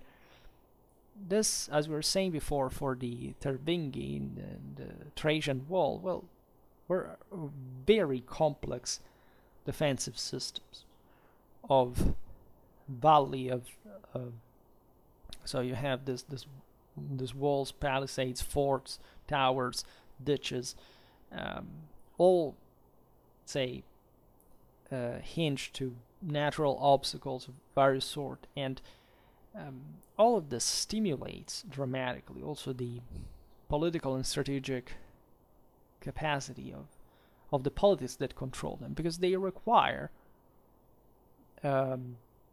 evidently a coordinated effort, and for that you need to put in common those resources to best. So what is also more interesting, perhaps, is that in the process of production of symbols and items of authority from the barbarian side, you see that the skilled craftsmen of these people were commissioned items often based on Roman badges of office. We know that Germanic leaders were very often, especially if they were federative by that manner, they were buried with specific Roman symbols. Also Hunnic ones, very often mixed. Clovis' father's grave was found, and it displayed both. Right, but he was, in fact, a Roman general at the end of the day. He had been fighting for the empire his whole life, and he wanted, in death, in front of the gods, or God actually, because they really believed all in one God, even in paganism, to appear as an imperial officer, right? So a warrior who shared that ecumenic power with that the greatest, in fact, military in the world. The same Hunnic symbols, especially the ones brought by the steppes, where overlordship was something really big, much greater than what existed in Germany. These elites were very eager to adopt them, right? We know this, that from the Germanic kingship onomastics under the Huns, there were some suffixes like "ok" added to Germanic root name that are essentially the same one of Yux, like the Kalmuks, the Seljuks, etc., that were in fact used to be more presentable among the steppes elites, right? The Hunnic, kind of Turkic, Mongol ones, etc. And this would stick. We know they adopted a lot of equestrian practices, zootechnic capacities. It was a different world that had to be managed. Larger amount of herds for more effective cavalry. This is especially among the East Germans. It is noticed historically, right? So much that, in fact, even the Franks would tribute to the Visigoths, to the Longobards, a much greater equestrian culture still in Carolingian times by honor, by historical memory, that once they had been that skillful, even though at that point the Carolingian cavalry was really already more developed than one. But in Frankish times, where there was a very few cavalry, so it was important among them specifically. I mean, there was, right, maybe not even so few, but having cavalry required more power, and this power had to be exercised on more people, and you had to tame those people. And this is incidentally what also Clovis pulled to in that regard, and that's part of the reason why Frankish cavalry, even before the Carolingians, were so powerful. Also, well, okay, because of the Gallo-Roman estates that had remained largely intact, but all together, right? So think about this increased power and the fact that they were the barbarians were essentially trying to imitate the larger powers they knew, right? The Roman influence here is overwhelming, and the vocabulary of power was really the same.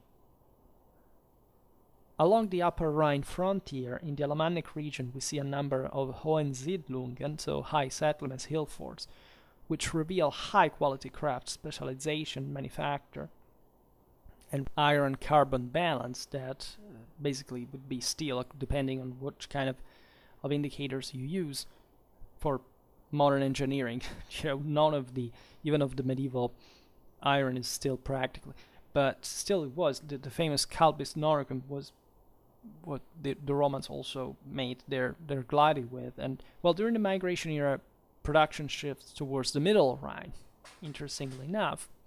And you realize there's a deep organization. It would remain there for most of in fact, the early Middle Ages, as you know, the Vikings would buy weapons from there too. They were exported as far as, Volga, Bulgaria. We talked about it in the dedicated video a couple of weeks ago.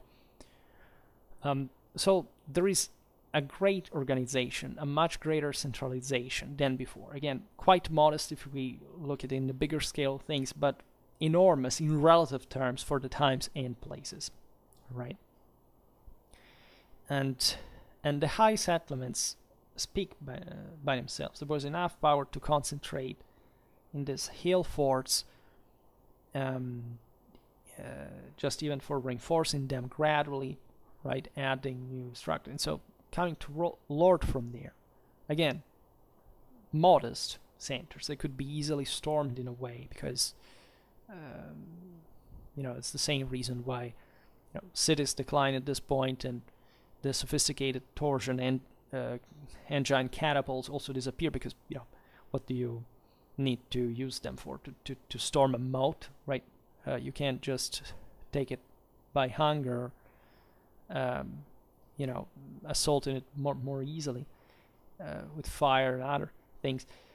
But still, the fact that this level of surplus storing concentration had not existed before, is not witnessed historically, archaeologically, and before this time is quite meaningful about these specific times. Because those various, say, polities that would also gradually coalesce as more defined over times and remaining, made lots of videos about, for example, the ancient Thuringi and medieval Thuringia, right? Very, you know, floating areas territorially, because again, centralization was scarce, but still areas of Europe that went on with kind of their own separated identity, ever more consolidated gradually on the base of this essentially feudal system that was evolving quite gradually. Recently we have seen the Pictish Brochs. When we look at North Britain, in sites like Tapra in Lao, we realize that it was a big deal, fortification, that the Pictish Brochs were just kind of round, very primitive, often even unhygienic, round towers, right, in stone, right, and these were expanded over time. Nothing in terms of complexity like the Roman castra along the frontiers, etc. They were also in fact reused by these peoples in the same ways. Much of the, definitely in post-Roman Europe, the main fortifications in early medieval times followed essentially the Roman centers, right? That were much more massively and, you know, extensively built. If anything, in stone. I mean, something that would be a mirage in Central Europe at large up to the 12th century, fundamentally. So, but still connecting them in original ways that corresponded to new polities, to new peoples, new allegiances, right? And even in low-lying areas, we can find similar prestige sites, such as at Gennep in the Frankish, today's Netherlands, just south of the Rhine. Those areas will be very important. I made a video about the Frisi, by the way, that is being watched and that speaks even there of specific Roman fortification. In fact, you realize that it was in the southwest all the fortresses laid, because that was the Roman frontier, and the east was everything was much more savage and wilder in a way, and less populated, more. In the Frankish lands, as we were saying before, and along the Rhine, there has come to light a fairly large scale organized iron working. There was appearing, evidently showing an important amount of surplus, not just available for organizing such work, but also for exporting weapons. And those were areas where the Roman legions had been stationed for centuries. There were probably some infrastructures that facilitated this, right? Noricum declined also for other reasons. It went depopulated more easily. There was hardly ever, or like a stable people that would stay there mostly, and the center was mostly in the Pannonian plain, and we were mostly steppe peoples, whereas the Germans circled around, and were the center of power was different in nature at that point in another area. And around the edges of the empire, larger and potentially powerful kingdoms were thus formed. Some depended heavily upon relationships with Rome, as we've seen, but it may be that by the end of the 4th century, some rulers just beyond the frontier could maintain quite independent and efficient systems of government by themselves. As we were saying before, international relations, contacts, etc., were much more far-ranging than we think. So the imperial policy was always present. Like even in the 6th century, you find a very big international game, with the Aryan pagan axis of the Goths and say Central Europe versus the Roman Catholic one of the Franks and of Constantinople. So realize that everyone was involved. But that's exactly what I mean. I mean, the Thuringi, the aforementioned ones in Central Europe, well, those were something that could really take sides in that way and marry into, Frankish royalty. Clovis was half Thuringian, for example. And just think the difference, the divide. The Franks would eventually colonize Thuringia after having crushed it together with the help of the Saxons, and it would take a long time there to develop further, where also the Romans had given up centuries before, but in a different situation. The world ages and grows. So definitely the 6th century Magna Germania was definitely something else compared to Augustus' times, and half of a millennium had passed, right? Again, if we take the same post-Roman standards, those were pretty underdeveloped areas, but pretty underdeveloped. But the relative growth is enormous, and also in the medieval millennium, as you know, Germany would pass from this state to being the most technologically advanced country in Europe, together with Italy, right? So if you think about it in relative terms, it is the start of something very impressive. It may be that the Germans further into the Magna Germania were more dependent upon Roman gifts paid to help them keep the frontier kings in check as well, right? The role of Roman authority in the local Germanic communities can also be seen in the frequency with which the aforementioned badges of office like belt sets were used in grave depots, in large cremation cemeteries, for example, of the Saxon homelands that you would think being more distant. No, as we have seen, the Jutland, etc., were fully connected with Rome and quite kind of Romanized in these symbols of power and kind of elite development. Again, it couldn't be otherwise. Brooch styles to confirm this. In some, barbarian politics were played for high stakes, right? And these stakes were often raised by the Romans themselves. And again, it's kind of normal in the broader international logic for the aforementioned reasons. There were strong barbarian rulers on the frontier who could increase their authority over their neighbors that Rome could play on. And conversely, albeit they could be a threat in moment of Roman destabilization, there was also a considerable extent by which these barbarian rulers depended upon the continued effective functioning of the Roman Empire, which is also maybe part of the reason why the system was unhinged when Rome began to economize, for example, more, just as it was doing from within the same empire, like because they were shorter of demographic and agricultural resources. And this would explain what happened also when the empire ceased to function effectively, because the